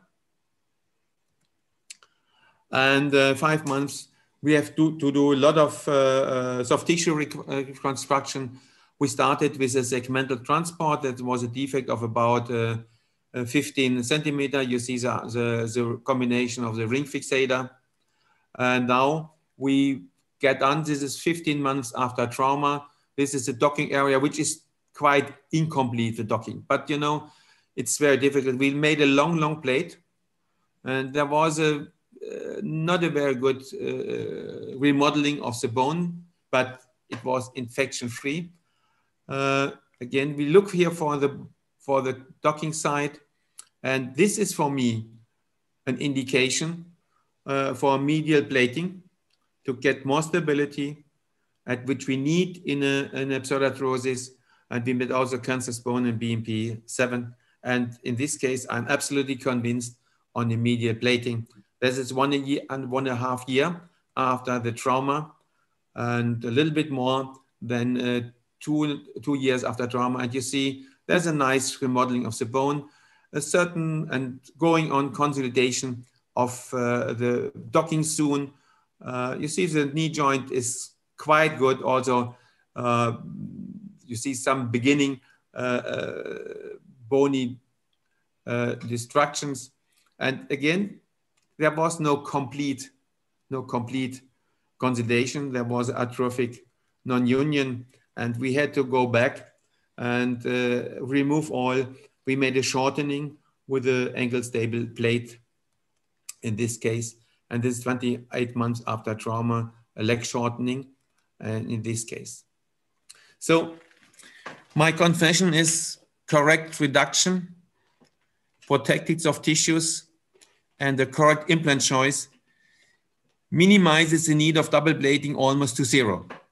Again, you can attack me, you can criticize me, but this is my opinion and my philosophy, which has been very successful during the last decades, and I'm convinced about it. So supracondylar fractures remain a problem fracture, as Christian Krettek told it to you. Options in therapy are manifold. The indications to stabilize these fractures are more aggressive today, also concerning the different implants. Miss is a key issue. Reduction is still the basic. And the better the reduction is, and the less need you have for medial plating. Arthroplasty is established in seldom cases, but more and more in our hospitals. The elder the patient is, the more distal the fracture is, the more arthroplasty is indicated in this distal femur fracture. And the indication for double plating is an option, but not in primary, concerning to my confession. And though I finish my presentation, and I'm open for your critical questions to me. Thank you. Thanks, Professor Josten. It has been an eye-opener sort of thing. There are plenty of questions for you. Is it not too long distance of 15 centimeter for bone transport procedure? And what is your opinion on the masculine technique? So the sound was very low. Can you, Ajit, can you repeat? Okay. Is it not too long for the 15 centimeter bone transport? And what is your opinion on the masculine technique in this case? Yes, the muscular technique. Yeah. The muscular technique is a little bit overstressed. It has become a certain fashion in the last 10 years. The muscular technique is ideal, and when you look for the literature, in certain distal tibia fracture. It's not so appropriate in the femur shaft fracture, and also in the distal femur fracture. When according my knowledge of literature, the muscular technique in the femur is not so successful as in the tibia side. So if I have a defect of 4 or 5 centimeter, I mostly go into a segmental transport, which you can do also by nail. Yeah, there is another question. I think this is directed to Professor Krettek from the last talk. Would the lateral parapatellar approach compromise the lateral blood supply coming from patella? Because he says most of the blood supply to the patella is from the lateral side. Have a look on the anatomy books, and then you see that all the nerves and with the nerves, the structures come from the medial side as well. So at least we don't disturb the nerve, but either side, if you do medial approach for knee prosthesis, that's fine. If you do a lateral approach for the tarpo, it's fine, but never do both. That's very critical. But if you stay on one side consistently, that's not the perfusion problem. Thank you. Do you make a separate medial approach, or do you use the same lateral parapatellar incision to put the medial plate? And if separate medial incision, please opine. That's a very good question because sometimes we have medial B-type fractures, medial B-type fracture. Then I do a medial parapatellar approach. Okay. So Josten, this one question is to you. You said that you have to fix these fractures more rigidly and less biologically. So that takes away the entire philosophy of an elastic fixation. Where is the balance then? So I have to repeat, I said, the elder the patient is and the more osteoporosis you have, you will do it. This decision, I would say, until 70, 75, there is a biology appropriate to biologic fixation and to elastic osteosynthesis. This is so my thumb rule.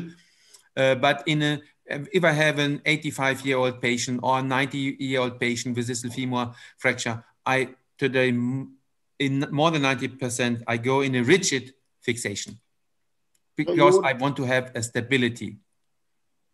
So you would fix in all the screw holes that are available to you? Yeah, not all. If I have a 12-hole plate, maybe I only use 11 screws. But what I say that the screws are going very closely to the fracture side. Yes, and I do as many screws in the distal condyle area.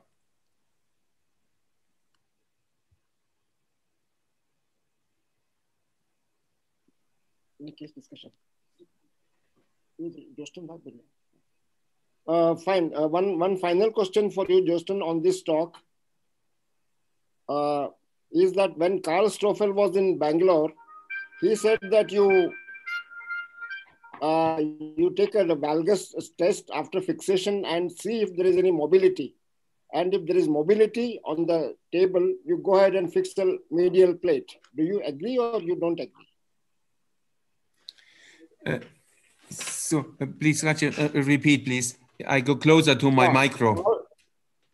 Okay, Karl Stoffel, when in Bangalore, you were there as well. Mm-hmm. He said that you fix the lateral plate and then check on the C-arm.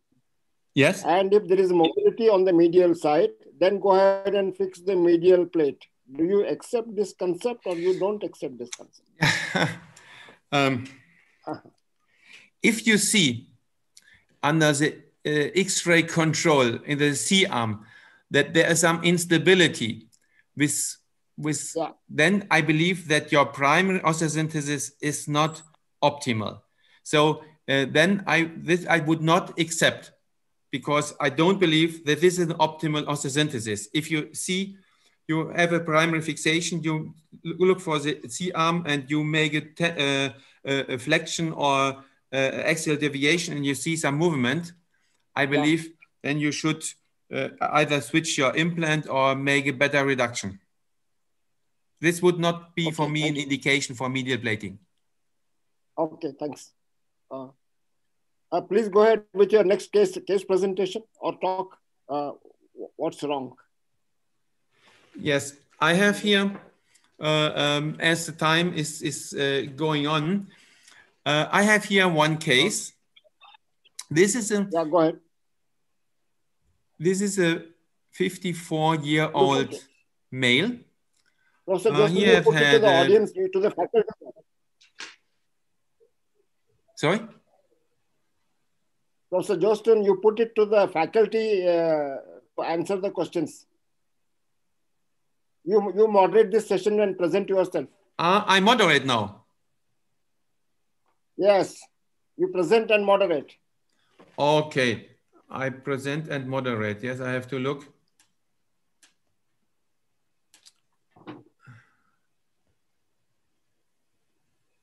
Uh-huh.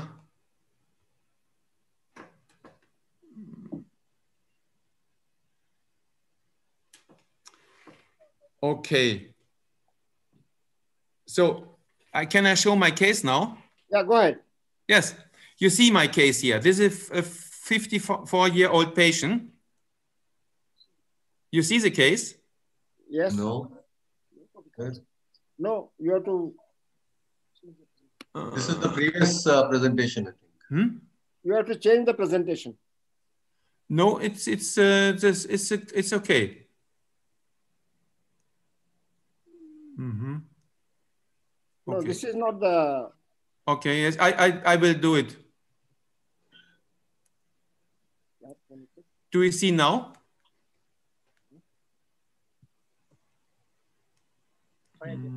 Sir, try again. Not able to. I try. Try again, sir. No, he has to open his presentation and then share screen. So I tried. Do you see now yet?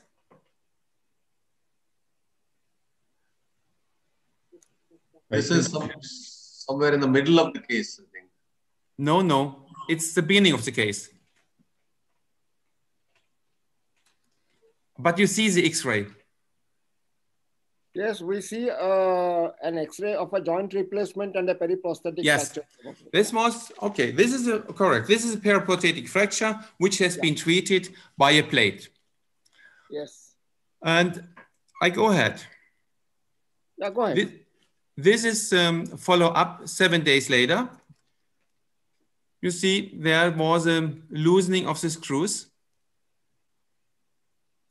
Yes. What would you do now?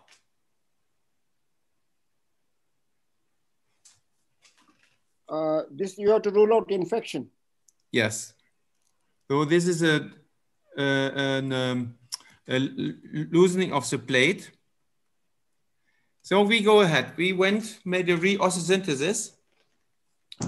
We removed the plate. We made another angle stable plate. We made a lot of screws.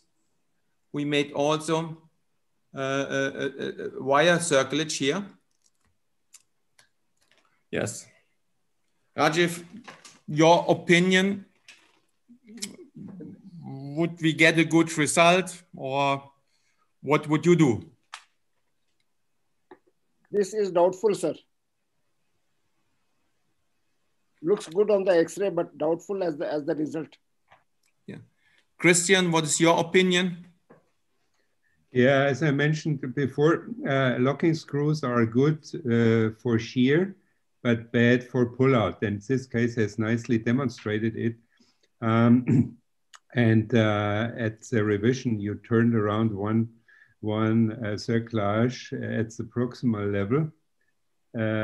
But still the distal level is somehow unclear for me how it is secured. Question is, are the locking screws distally inside the cement, or are they short screws? And this would be a concern for me. Yeah, excellent analysis, of course.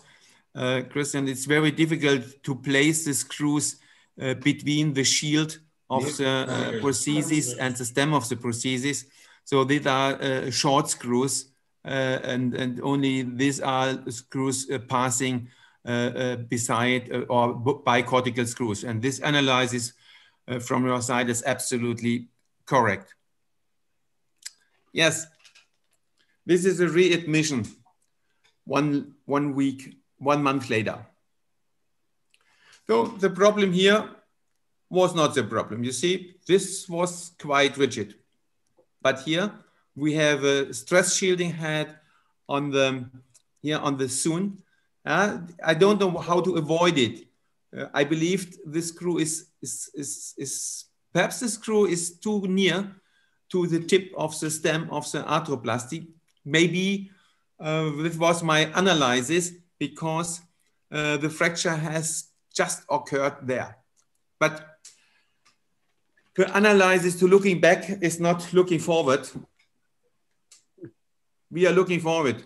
Ajit, if you are on the scene, what is your opinion?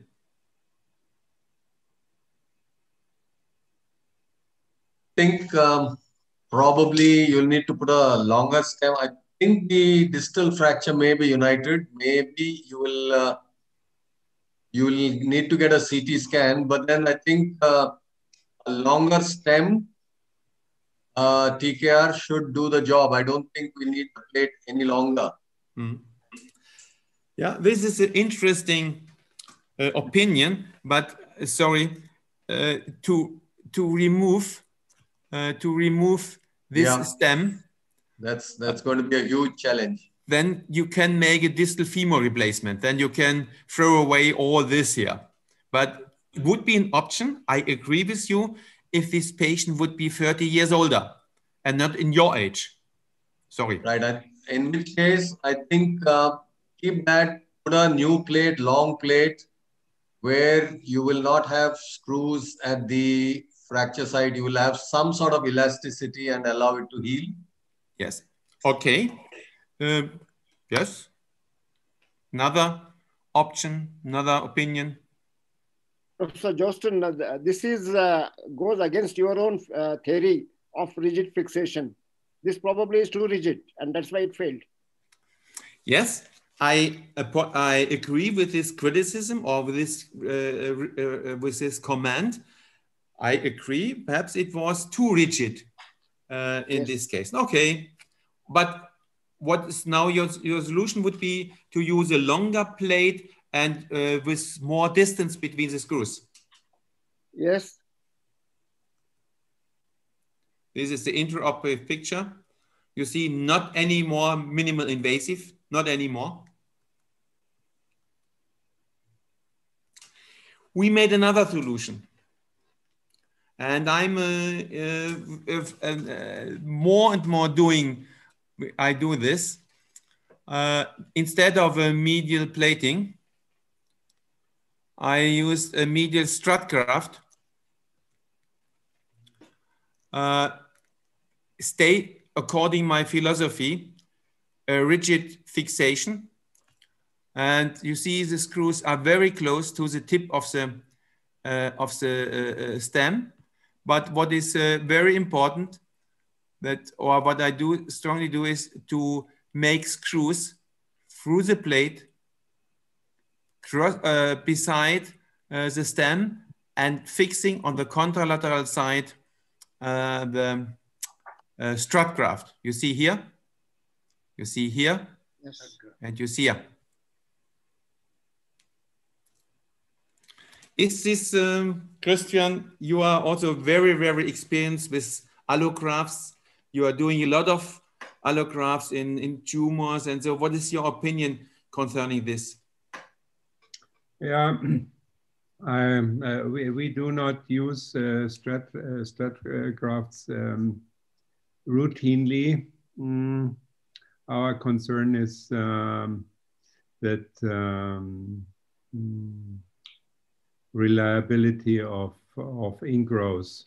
So yes, I have seen good results in the literature and presentations in the humerus at various levels, in a lesser amount on the lower extremity. I watch it, but I don't use it. Thank you for your open answer. I shared your doubts absolutely. Before I started with this is 2 weeks later. I make this X-ray just to control that there is no loss. And again, you see how many screws we used to fix the strut graft. And the crucial thing is not only to place the strut graft on the medial side, to place it. This is not, the strut graft must be as stable as possible. And though I make a 360-degree construct of this area, so that it is stable. And this is a follow-up after 8 months. And you see a very, very good bony consolidation, absolutely fine callus formation.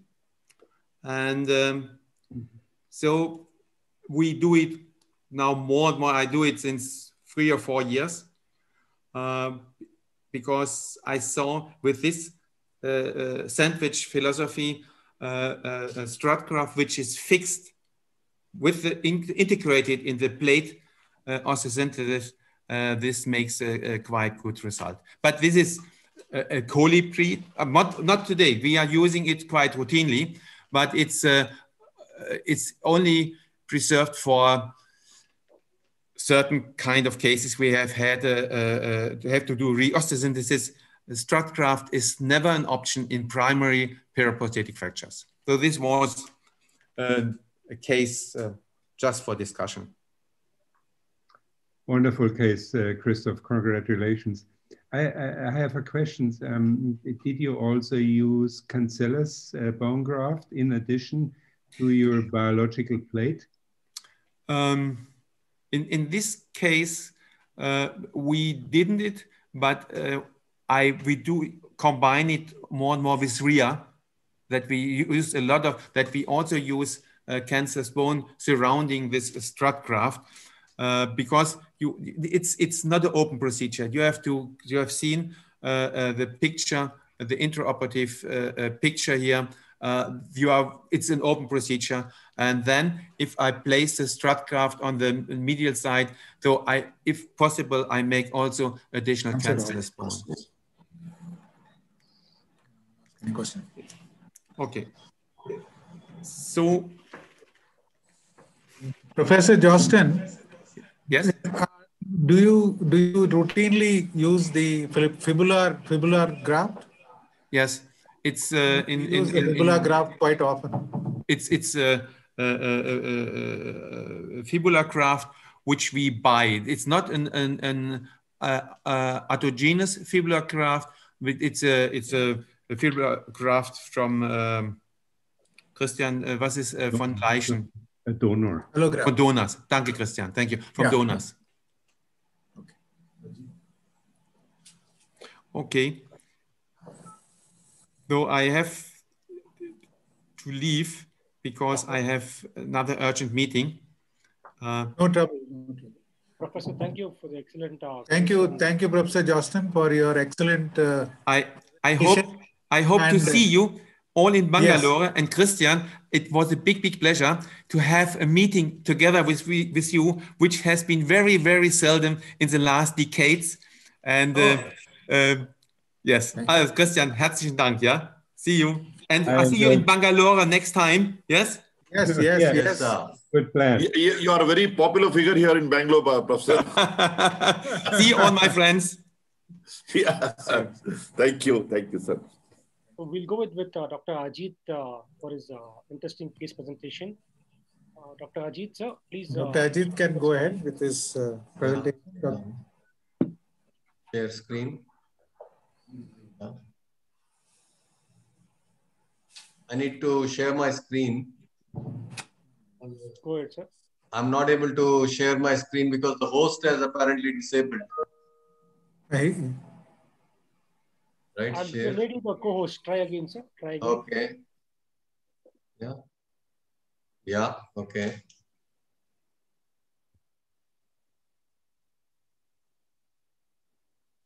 Full screen.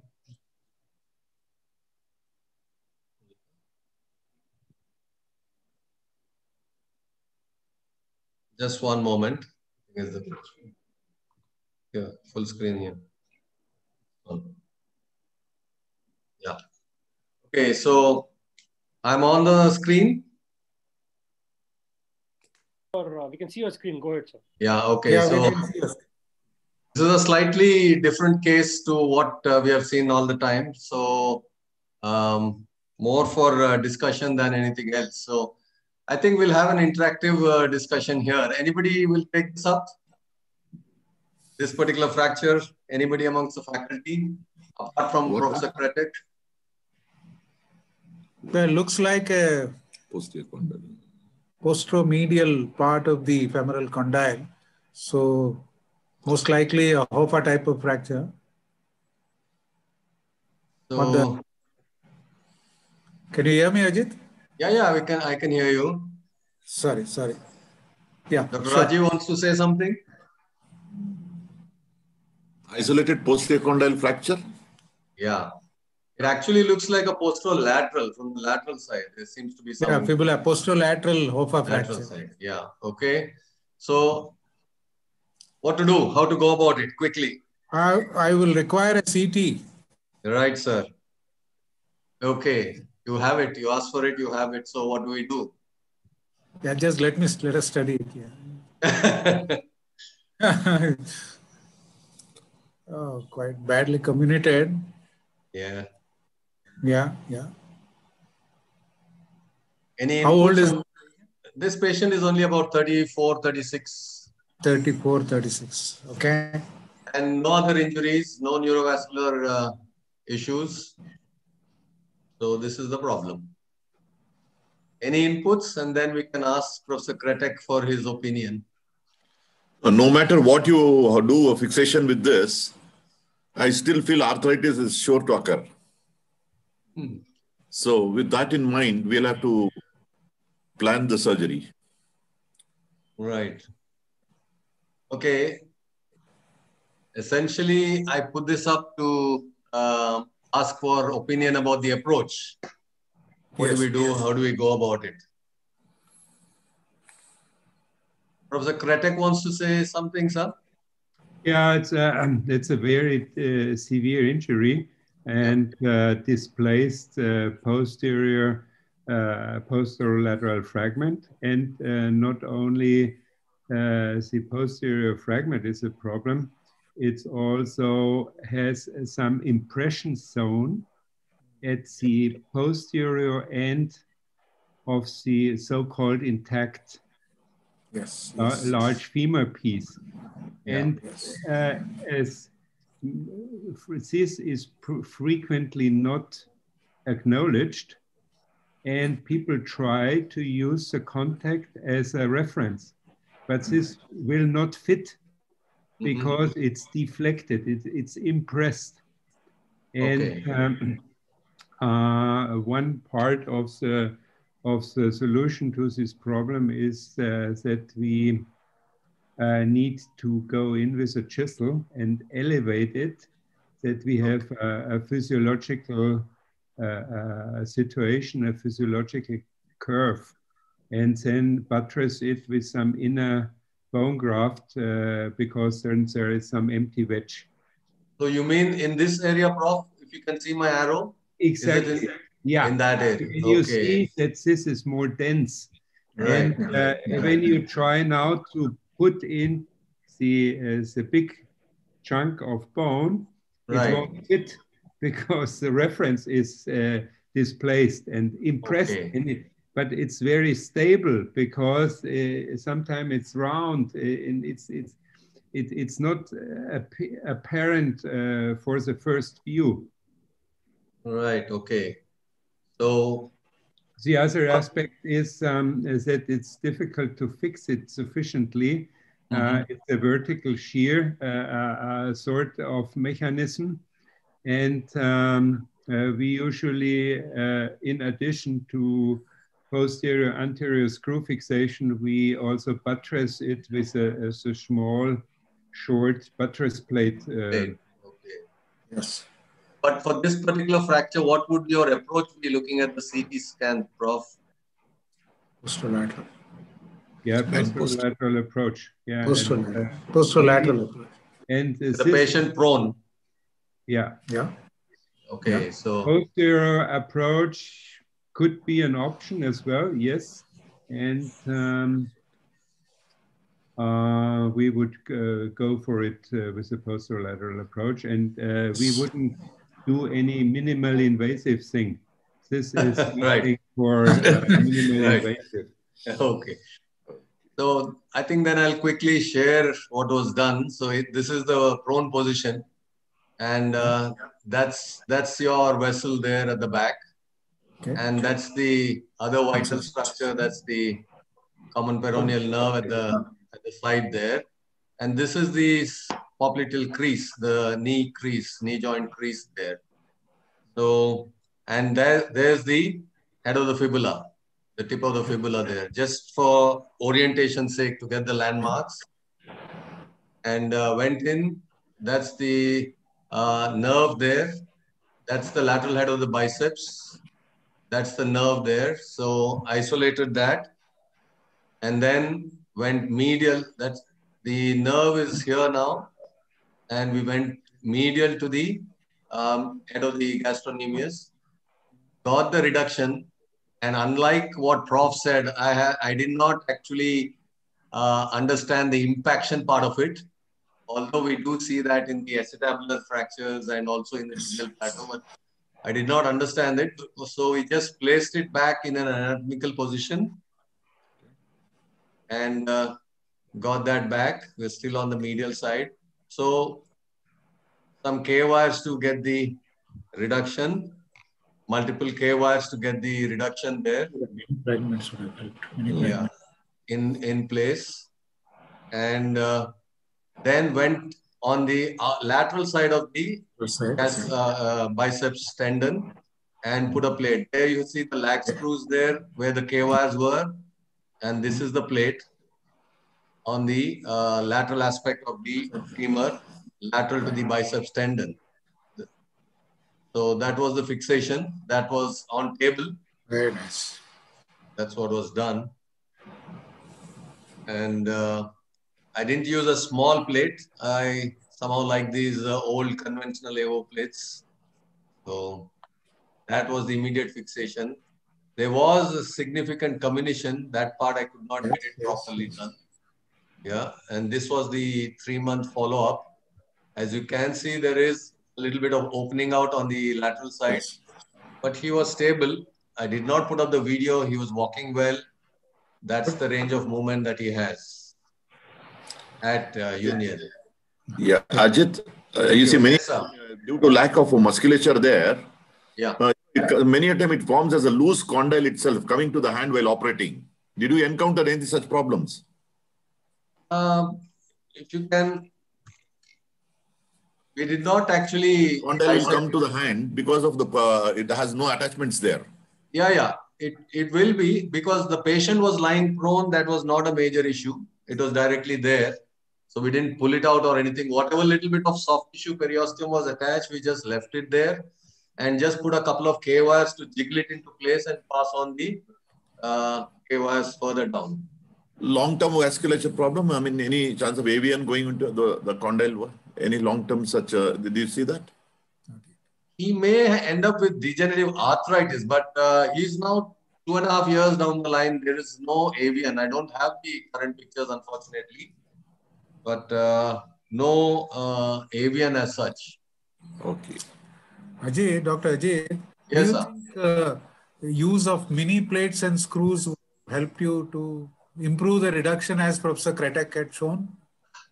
Yes. Use of mini plates and screws as a temporary reduction device? Actually, I never thought about it till I heard his lecture just now. But while I was listening to the lecture also, I was thinking whether that would actually come in the way of my definitive plate. That's my... Okay. No, but they are supposed to be temporary plates, not on the same. Right, sir? Yes, I was quite happy with the thick K wires that were holding the fragments in place, so that was all right. It's the idea is for if you have only point contact, very few contact, then it's helpful. But here you have a large area. Large space. Okay. So I'll stop sharing the screen. Yeah, sure. Okay. Thank you. Yeah. Sir Krettek, please take your last talk. Okay. I share my screen. And before I start, I would like to go back to the question of one participant regarding, can you hear me? Yes. Yeah. From one of our friends called. I would like to go back to the question of one participant regarding the lesser trochanter shape sign. And I have pulled out an image which demonstrates it. Here is the femur, and it is cut in the midshaft. And look, only very few millimeters of rotation cause a significant change of the lesser troch. Can you see the shape? Yes, sir. Beautiful. Only very few change creates a change. And I have a little video as well. Look, small rotations due to the eccentric position of the lesser trochanter make a significant change in the profile. And here also in the lower part, you see the bilateral situations, small changes, already enough to make the lesser troch disappear and reappear or be prominent. So that's the philosophy of the lesser trochanter shape sign. And I think there is also a paper from India which has shown that this is also in a clinical study a helpful tool for the assessment of torsional deformities. So wonderful demonstration, sir. Wonderful. Thank you. And you want me to do now case discussion? Yeah. Okay. And it's about bone defects, and I have 3 cases, and I would like to share them with you. The first one is a little bit more easy, and it's a 62-year-old patient with a large osteochondral defect of the distal femur, of the anterior part of the lateral condyle. And the bone is gone, and even the police dog could not find it. So, so we have a problem. And this is the intraoperative situation where we have a 6 by 8 by 3 centimeters, so it's 144 cc defect. So I would like to ask the faculty, and maybe Rajeev, I would like you to ask if you would like to start. What's your idea about this, and what's your comment? It's an open injury, of course, and we have this big, the bone is missing. At the moment, do not worry about this bone defect. Get on with the soft tissue management and fracture management, damage control, and then look, take the next step. Okay, good point. Prof, is there a CT? Because I'm not able to figure out where exactly the bone loss is from. Is that the medial condyle? Yeah, it's a lateral condyle and the anterior part. So what you see here is medial. This is lateral. Okay. Left is distal. This is proximal.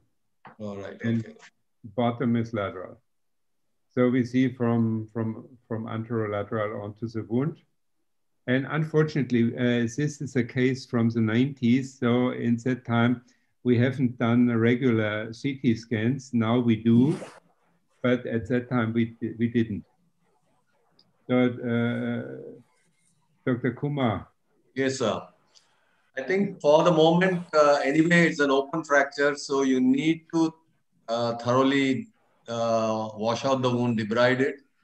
And I think I would, at least in the given, in the current scenario, I would think of putting a lateral plate, and I will, the defect there, I will put a cement spacer, vancomycin loaded cement spacer as a temporary measure. Get my fixation, or maybe a definitive fixation itself on day 1 after the debridement with bone cement, and then start to worry about how to reconstruct the articular surface. In India, we have very limited options about articular reconstructions and allograft availability. But I think eventually you will need to have an allograft graft here. Ask a question. Yeah, sir, as there is no articular cartilage, the post-op range of movement will cause stiffness. So you might have to think on some other line, like a joint replacement. Is that possible? Because articular cartilage is not there. So yeah. you won't get good range of movement even if you fix the fracture. Okay. You might end So up when would you, what would be your strategy in terms of timing? So you mentioned joint replacement. Yes. What would your timing? You would do initially just damage control, external fixation, and early joint replacement, or fix it and do late replacement? What's your strategy? My concern is that you will end up having restriction of movements. Okay. So the arthroplasty, if it's possible by the arthroplasty team to do it at this stage, I'll prefer to do it early. So early, okay. Dr. Uday Kumar, is this your point as well? Yeah, I would look and see that there is no infection. Second is, as Dr. Ajit said, that probably I'll put a lateral plate and wait till all the soft tissue and everything heals. And Good. then only plan for the next stage. Yeah. Yeah. Vamsi. Yeah, I would like to get a good primary bone stock initially and keep the joint arthroplasty as a second stage procedure. Mm. And in terms of timing? Yeah, later. First, the good, all those combinations should. Depending on the problems? Yeah. Yeah. Okay, good. I think all good points. Let's move on. And that's what we did, or what the surgeon did. It was done by my friend Peter Schandelmeier in the 90s. And he reduced the fracture, used temporary K-bars in the medial condyle. And you see this wedge type of large articular bone defect. But he added a lateral plate as if there would be no defect. And then added, as Ajit said, a cement spacer. And actually, the idea was to put in the cement as a short-term solution to do two things: to increase stability, and second, to have open fracture, high level of antibiotic concentration. So they closed it over drains. And what happened is that the patient did very well with the cement spacer. Dr. Schandelmeier very nicely shaped the cement to the natural curve of the articular surface. And in the lateral compartment, in the anterior part, the role of the articular surface is less important than the central loaded part of the medial compartment. We all know this. The lateral part is more forgiving than the medial part. And this is a 73-year-old patient and is now 9 years after trauma when this picture has been made. So we saw him regularly every year and told him, yeah, one day the time will come when he will develop pain. And so it was, so he, after after 17 years, he got a knee prosthesis. And we have a long follow-up. I last saw him on 2015 after 17 years with very low pain and with a Lissholm score 74 out of 100. So quite interesting. Yeah. Cement spacer can sometimes help us bridging a problem, bridging a defect. And I thought this is an interesting nature experiment, which teaches us that cement might be an option for defects in open fracture. And that's a very excellent case, Professor Krettek. If this patient was there in today's scenario, would you do the same thing, or would you think of an osteochondral graft? No. He's too old, and this is too complex. I think I would do the same. Same. Okay. Yeah. I think this is a good solution for our patients. Yes. Also, it's something like using cement in giant cell tumors. Yeah. It's simple, it's cheap, it's effective, it's mechanically and it works. And helps the patient to bridge for 1.5 decades. Yes. Fantastic. Fantastic case. How can you see that the cement doesn't loosen if we try it today also? Yeah, doesn't matter. Doesn't matter. It's fixed with the screws. Yes. I guess it's probably very rigid. Yeah. Excellent. So then I have two other cases, and I'm curious about your opinion. This is a patient who came a long time ago, and she was 60 something, and she is from Cologne, and she was on a traffic light as a pedestrian. And suddenly she was waiting correctly.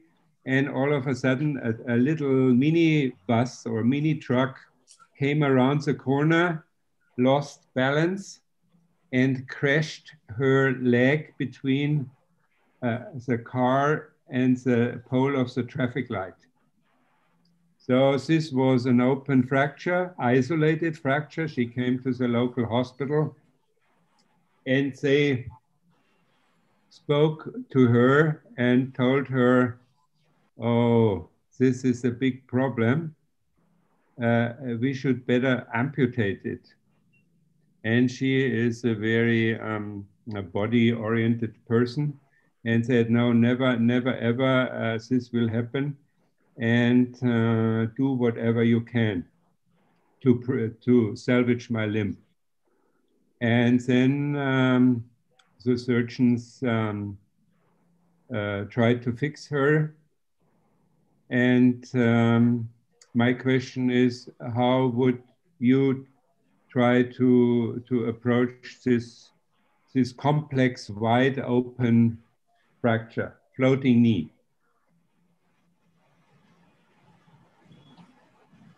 Nightmare. Any neurovascular compromise, sir? No.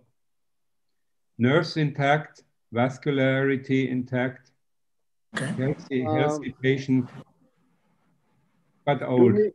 To me, the soft tissue injuries would be more damaging than the radiology. So I would take the help of a plastic surgeon. As of moment, joint damage control, external fixator, wound management, wound cover, and then think what to do. Yeah, good, a very good point. Now with back, we also have good tools to address it. But they have done early fixation, and I show you how this looked like. And they have done a retrograde nail and external fixator in terms of a joint preserving way. you see the large tibial bone defect. There is only minor bone defect on the femur. But the main problem, after a few days, you can see it from the wound, this is heavily contaminated. Yeah. And the surgeons went to the patient a second time and told her, we need to amputate this. And patient refused, and she called her son. Son is a friend of our family, and I told him, that's from the pictures very difficult, but if she likes, she can come and we have a look. So she flew over to Hanover, okay. And I still remember when she entered our entrance room, the sweet smell she had through her dressings. And here you see the list of all the bacteria she had: Pseudomonas, Enterobacter, Enterococcus, all cloacae infect, all the fecal germs. And for the third time, we spoke with her. This is a desperate situation, and we are worried that we can salvage this limb. So we said, we brought her to the theater and did what we routinely call a welcome debridement. So every patient with open fractures coming from other places, he gets a welcome debridement that we see from inside the wound.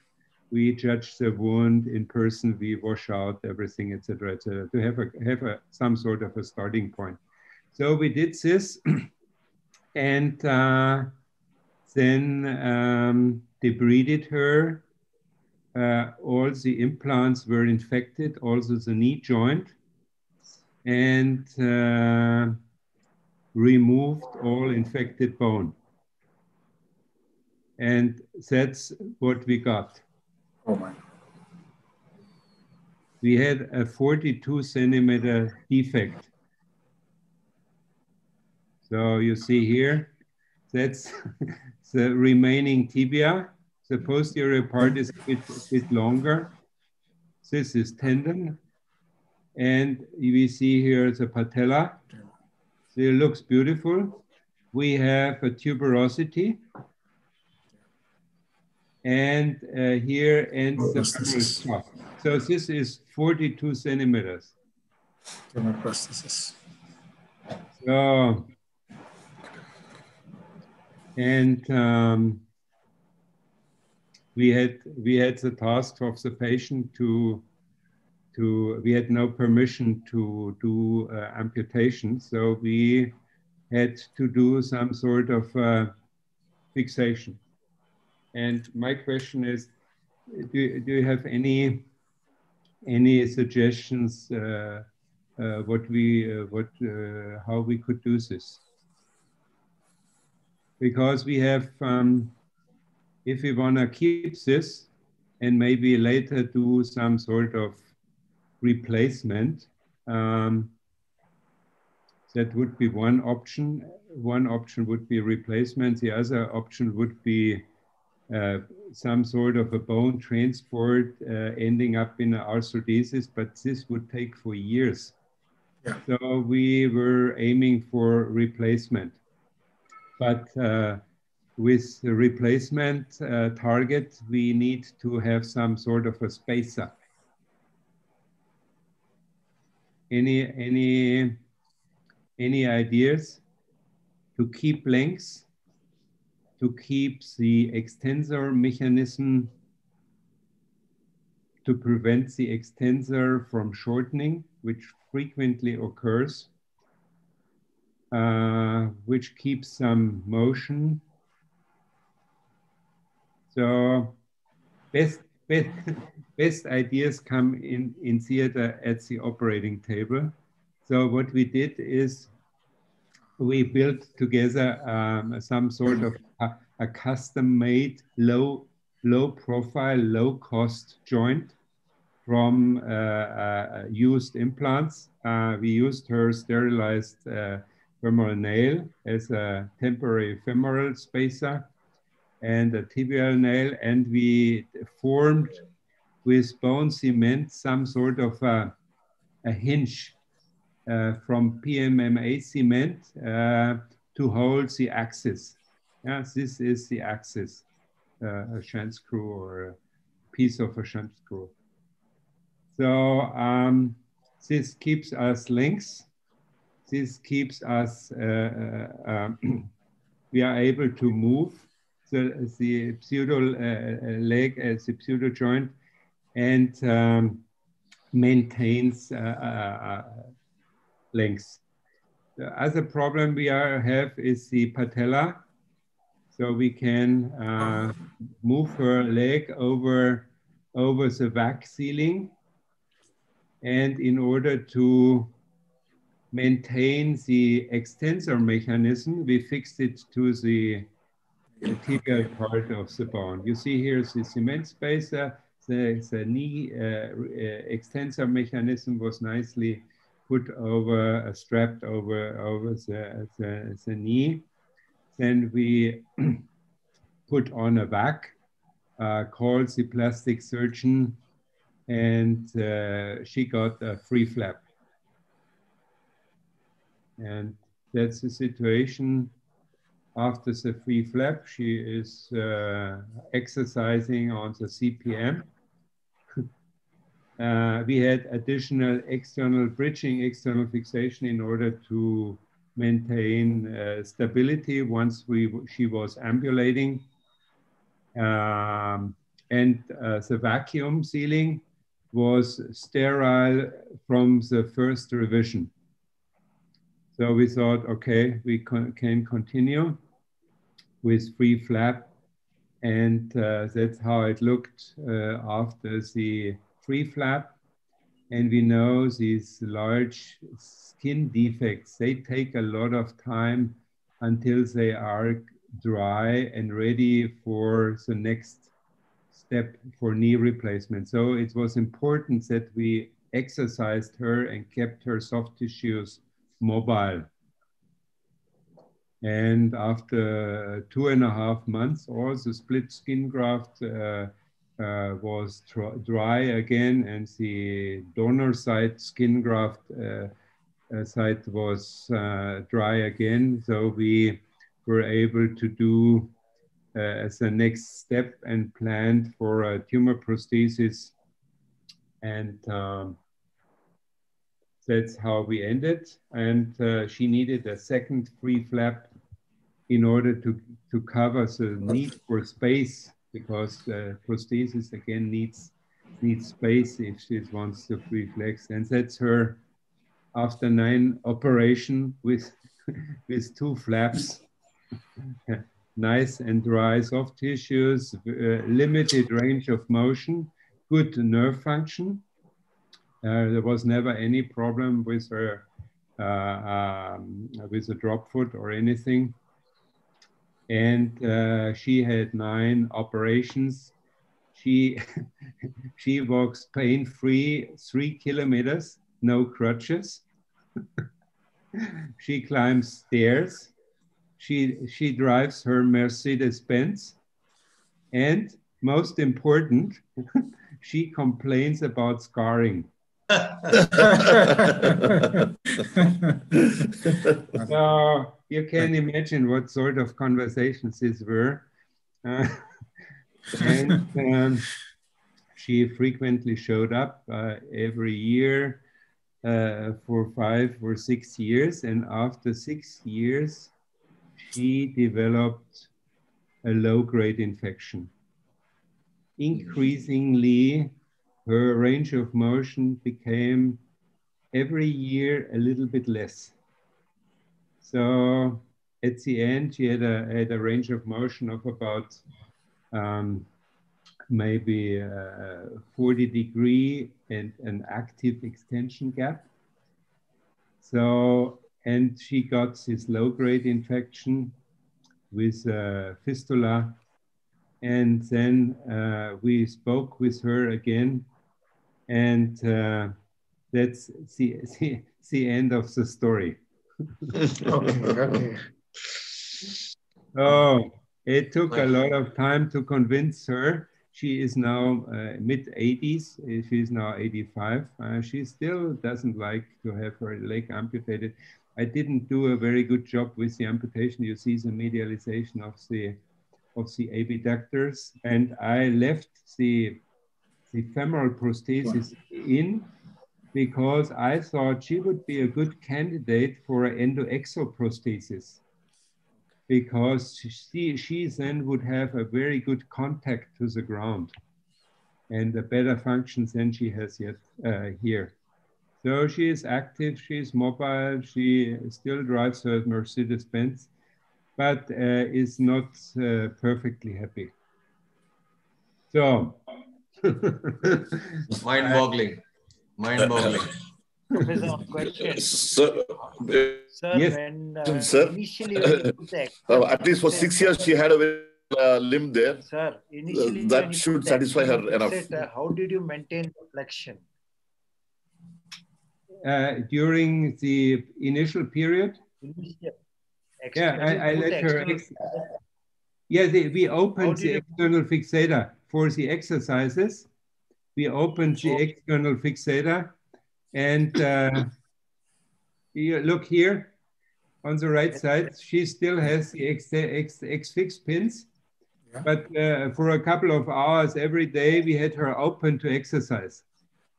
And when she was walking, we fixed it. Okay. Good. Do we have time for another case, or any comments or questions or bashing? Sir, we have time. Please go ahead. Okay. But I don't think anybody can ask any questions. You have done a phenomenal job on this. Thank you. This is also a challenging case. Train accident goes back in 1992. I still see the patient today. So it says he survived, and it was a very young patient, 29 years, isolated injury of the left femur.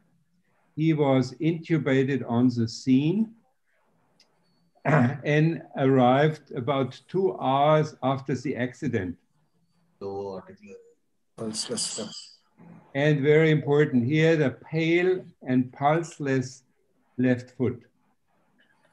And we did an X-ray, and he has this 18 centimeters, not 42, only 18 centimeter defect of the distal femur. So, isolated injury, young patient, not responsive because he's intubated, and it's 2 hours after the injury. So what's your, how would you manage this patient? Ajit,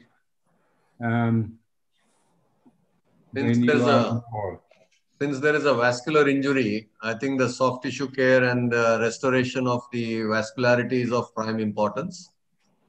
That takes precedence over everything else. I think probably on day one, thorough debridement, X-fix, and vascular repair. And then plan to do reconstruction. Looking at the distal fragment, the articular segment looks very, very short, very, very distal there. Yeah. So that's a huge challenge. Yeah. So, and yeah, go ahead. On day one, yes, the priority is to save the limb.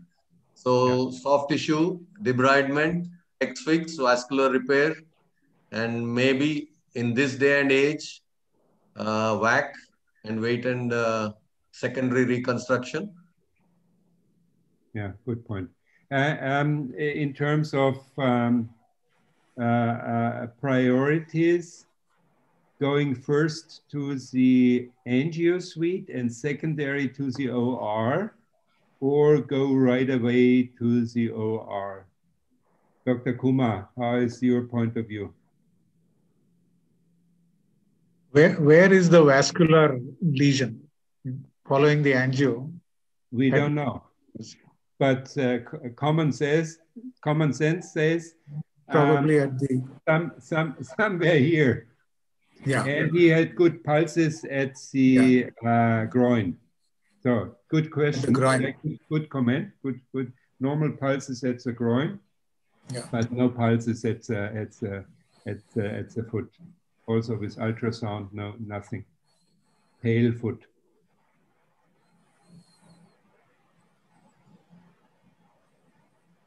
How is this? Is he stable, sir? Or he would have lost? Yeah. He's responsive to fluid replacement. Got some blood, and or he could be in shock and so on, and then that will. Yeah, he was tachycardic, but not stabilized. Debridement stabilized. Go for vascular. Responsive patient. Sir, I would of course take care of the soft tissue, do all the debridement, but stabilize the segment for vascular repair. Yeah. Then go ahead with the vascular repair. So CT scan or going directly to theater?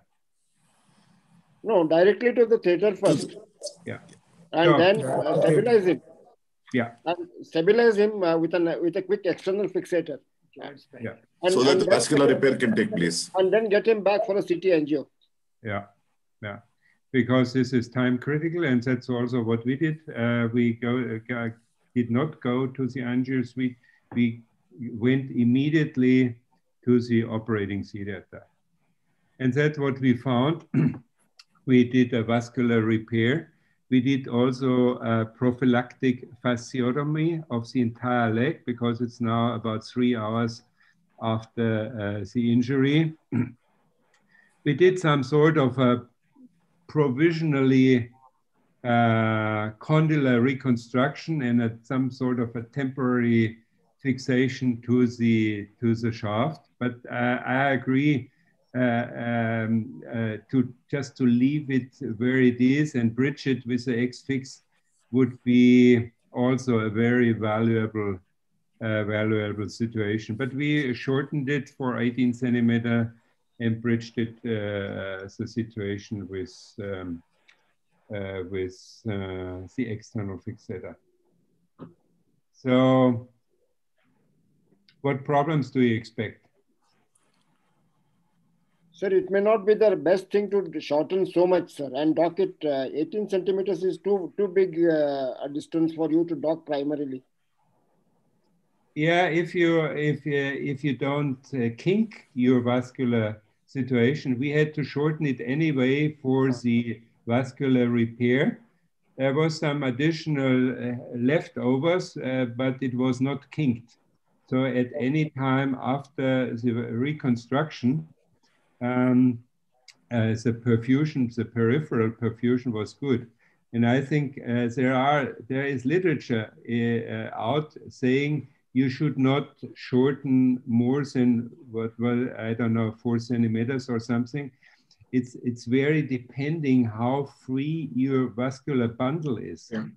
If you have a soft and fresh soft tissue and your fascia is open, you can shorten almost any amount.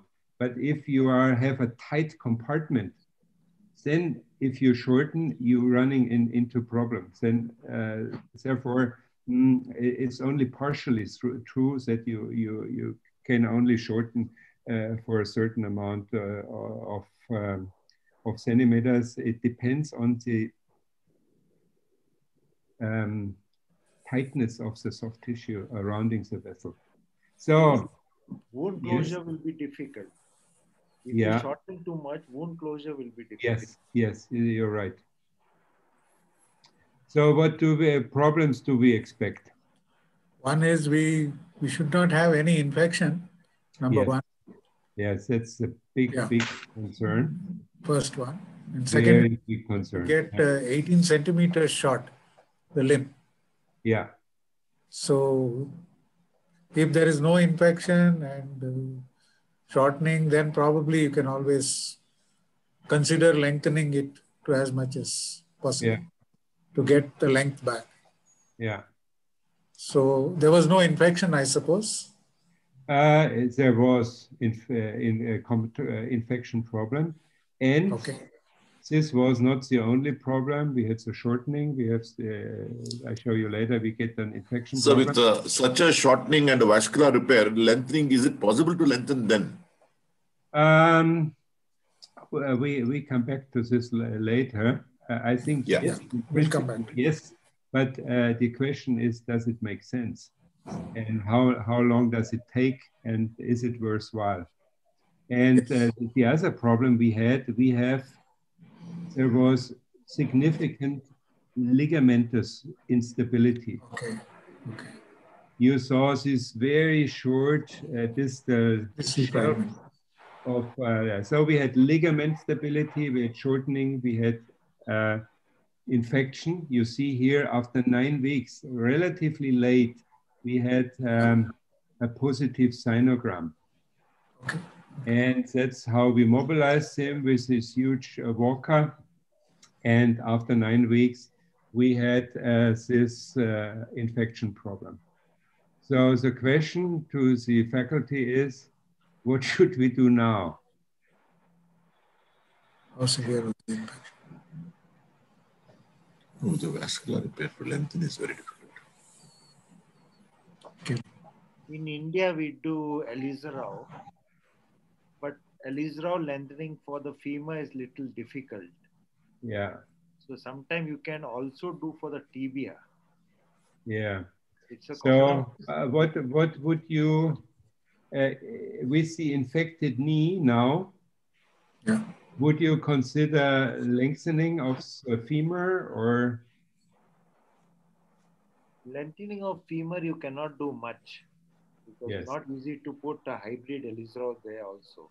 Yeah. So sometimes we end up doing a lengthening of the tibia. Yeah. We do both femur and yeah. But the knee is unstable and infected. That is difficult. That's a problem. So even if we grow the bone, which is technically possible, I absolutely agree, then we still have an unstable knee which is infected. What has happened to the tibia? Femur, sir, is it united according to you? Tibia is fine. No, femur. Sorry? Femur, sir. Yeah, so the femur is, you see the remaining bone. The soft tissues are okay. It's closed, but we have one fistula. Can we remove the implant? The femur. Yeah. Can we remove the implants and see if the infection subsides? Okay.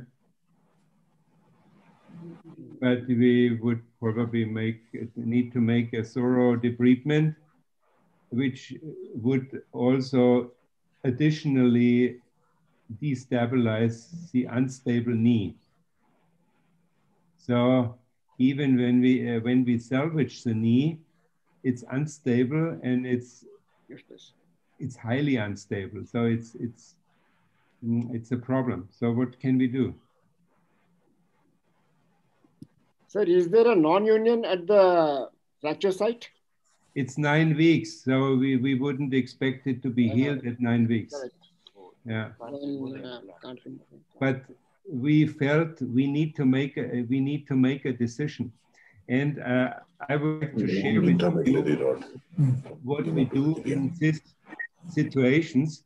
We make a so-called, I call it decision matrix, where I, for myself and the team, and also later for the patient, I make a table with all the options and with all the factors like problem, time needed, expected complications, and expected outcome.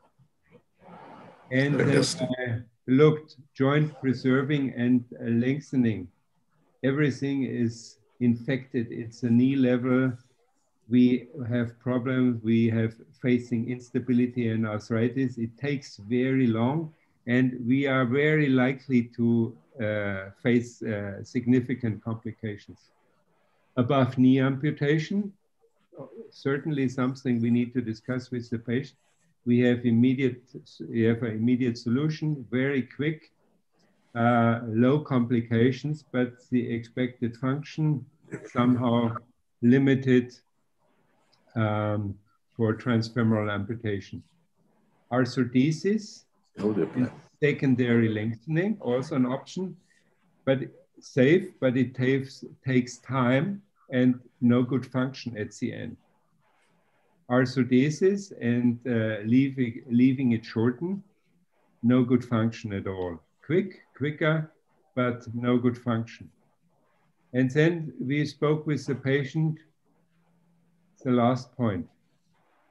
Keep the good part and resect the bad part, and take the tibia and do a rotation plasty. Healing is quickly, and we have some sort of a functional BK rather than above knee amputation. And I show you how it went. Any comment so far? I think fantastic. That's what we did. We placed the tibia to the femur, rotated it 180 degrees, and provided him with exoprosthesis. That's 8, look at this here. That's an 18-year follow-up. Not many patients have this. And that's how we see him every second year. And we became friends now. That's him.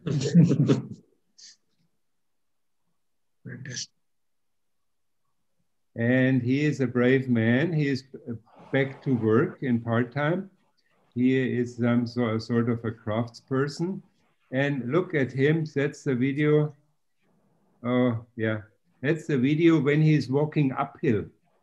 For every transfemoral amputee, uphill walking is a pain. But he is very confident, very safe, and a very active patient. So we have his ankle is now, since 18 years, his knee joint, and he is doing very, very well. He has very good knee scores, so-called knee scores, and this is that are the data. His walking energy, we measured all this. This is very similar to a below knee amputation, according to a paper from Huang, who looked at it, oxygen consumption, BK amputation, and AK amputation. Yeah. Some questions. So first case in the literature with rotation plasty for trauma. It's well known for tumor operation, but for trauma it's the first case. And patient very happy. So long follow-ups, and it's something to consider. Yes, sir. Please comment. Fantastic, sir. Phenomenal. Excellent, excellent, sir. And it's not the everyday case, but good to have it in mind, just in case. I was often thinking, should we nowadays, what would happen if we would have come today? We have better prosthesis, tumor prosthesis, but the nice thing for the rotation plasty, it's something definitive. Professor Krettek, there are some questions. Would you mind taking them? Yes, of course. Please, go ahead.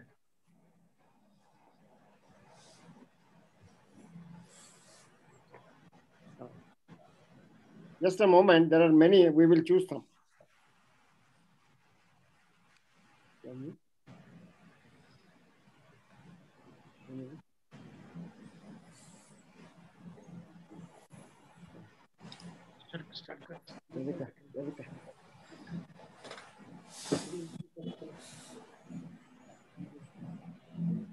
Wow.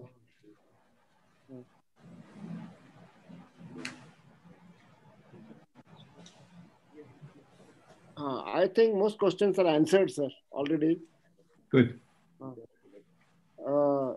One question is, after putting the allograft, when did you let the patient start to weight bear?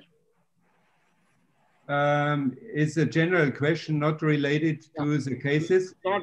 Not related to this question. Yeah, when we have allograft patients, usually after 3 months. Okay.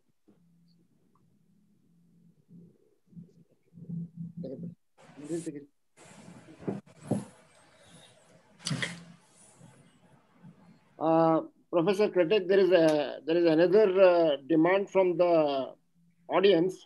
Yes. The Bangalore Orthopedic Society wants to hold a webinar, its annual conference on 27th of March. Yes. So they would like you to be a faculty.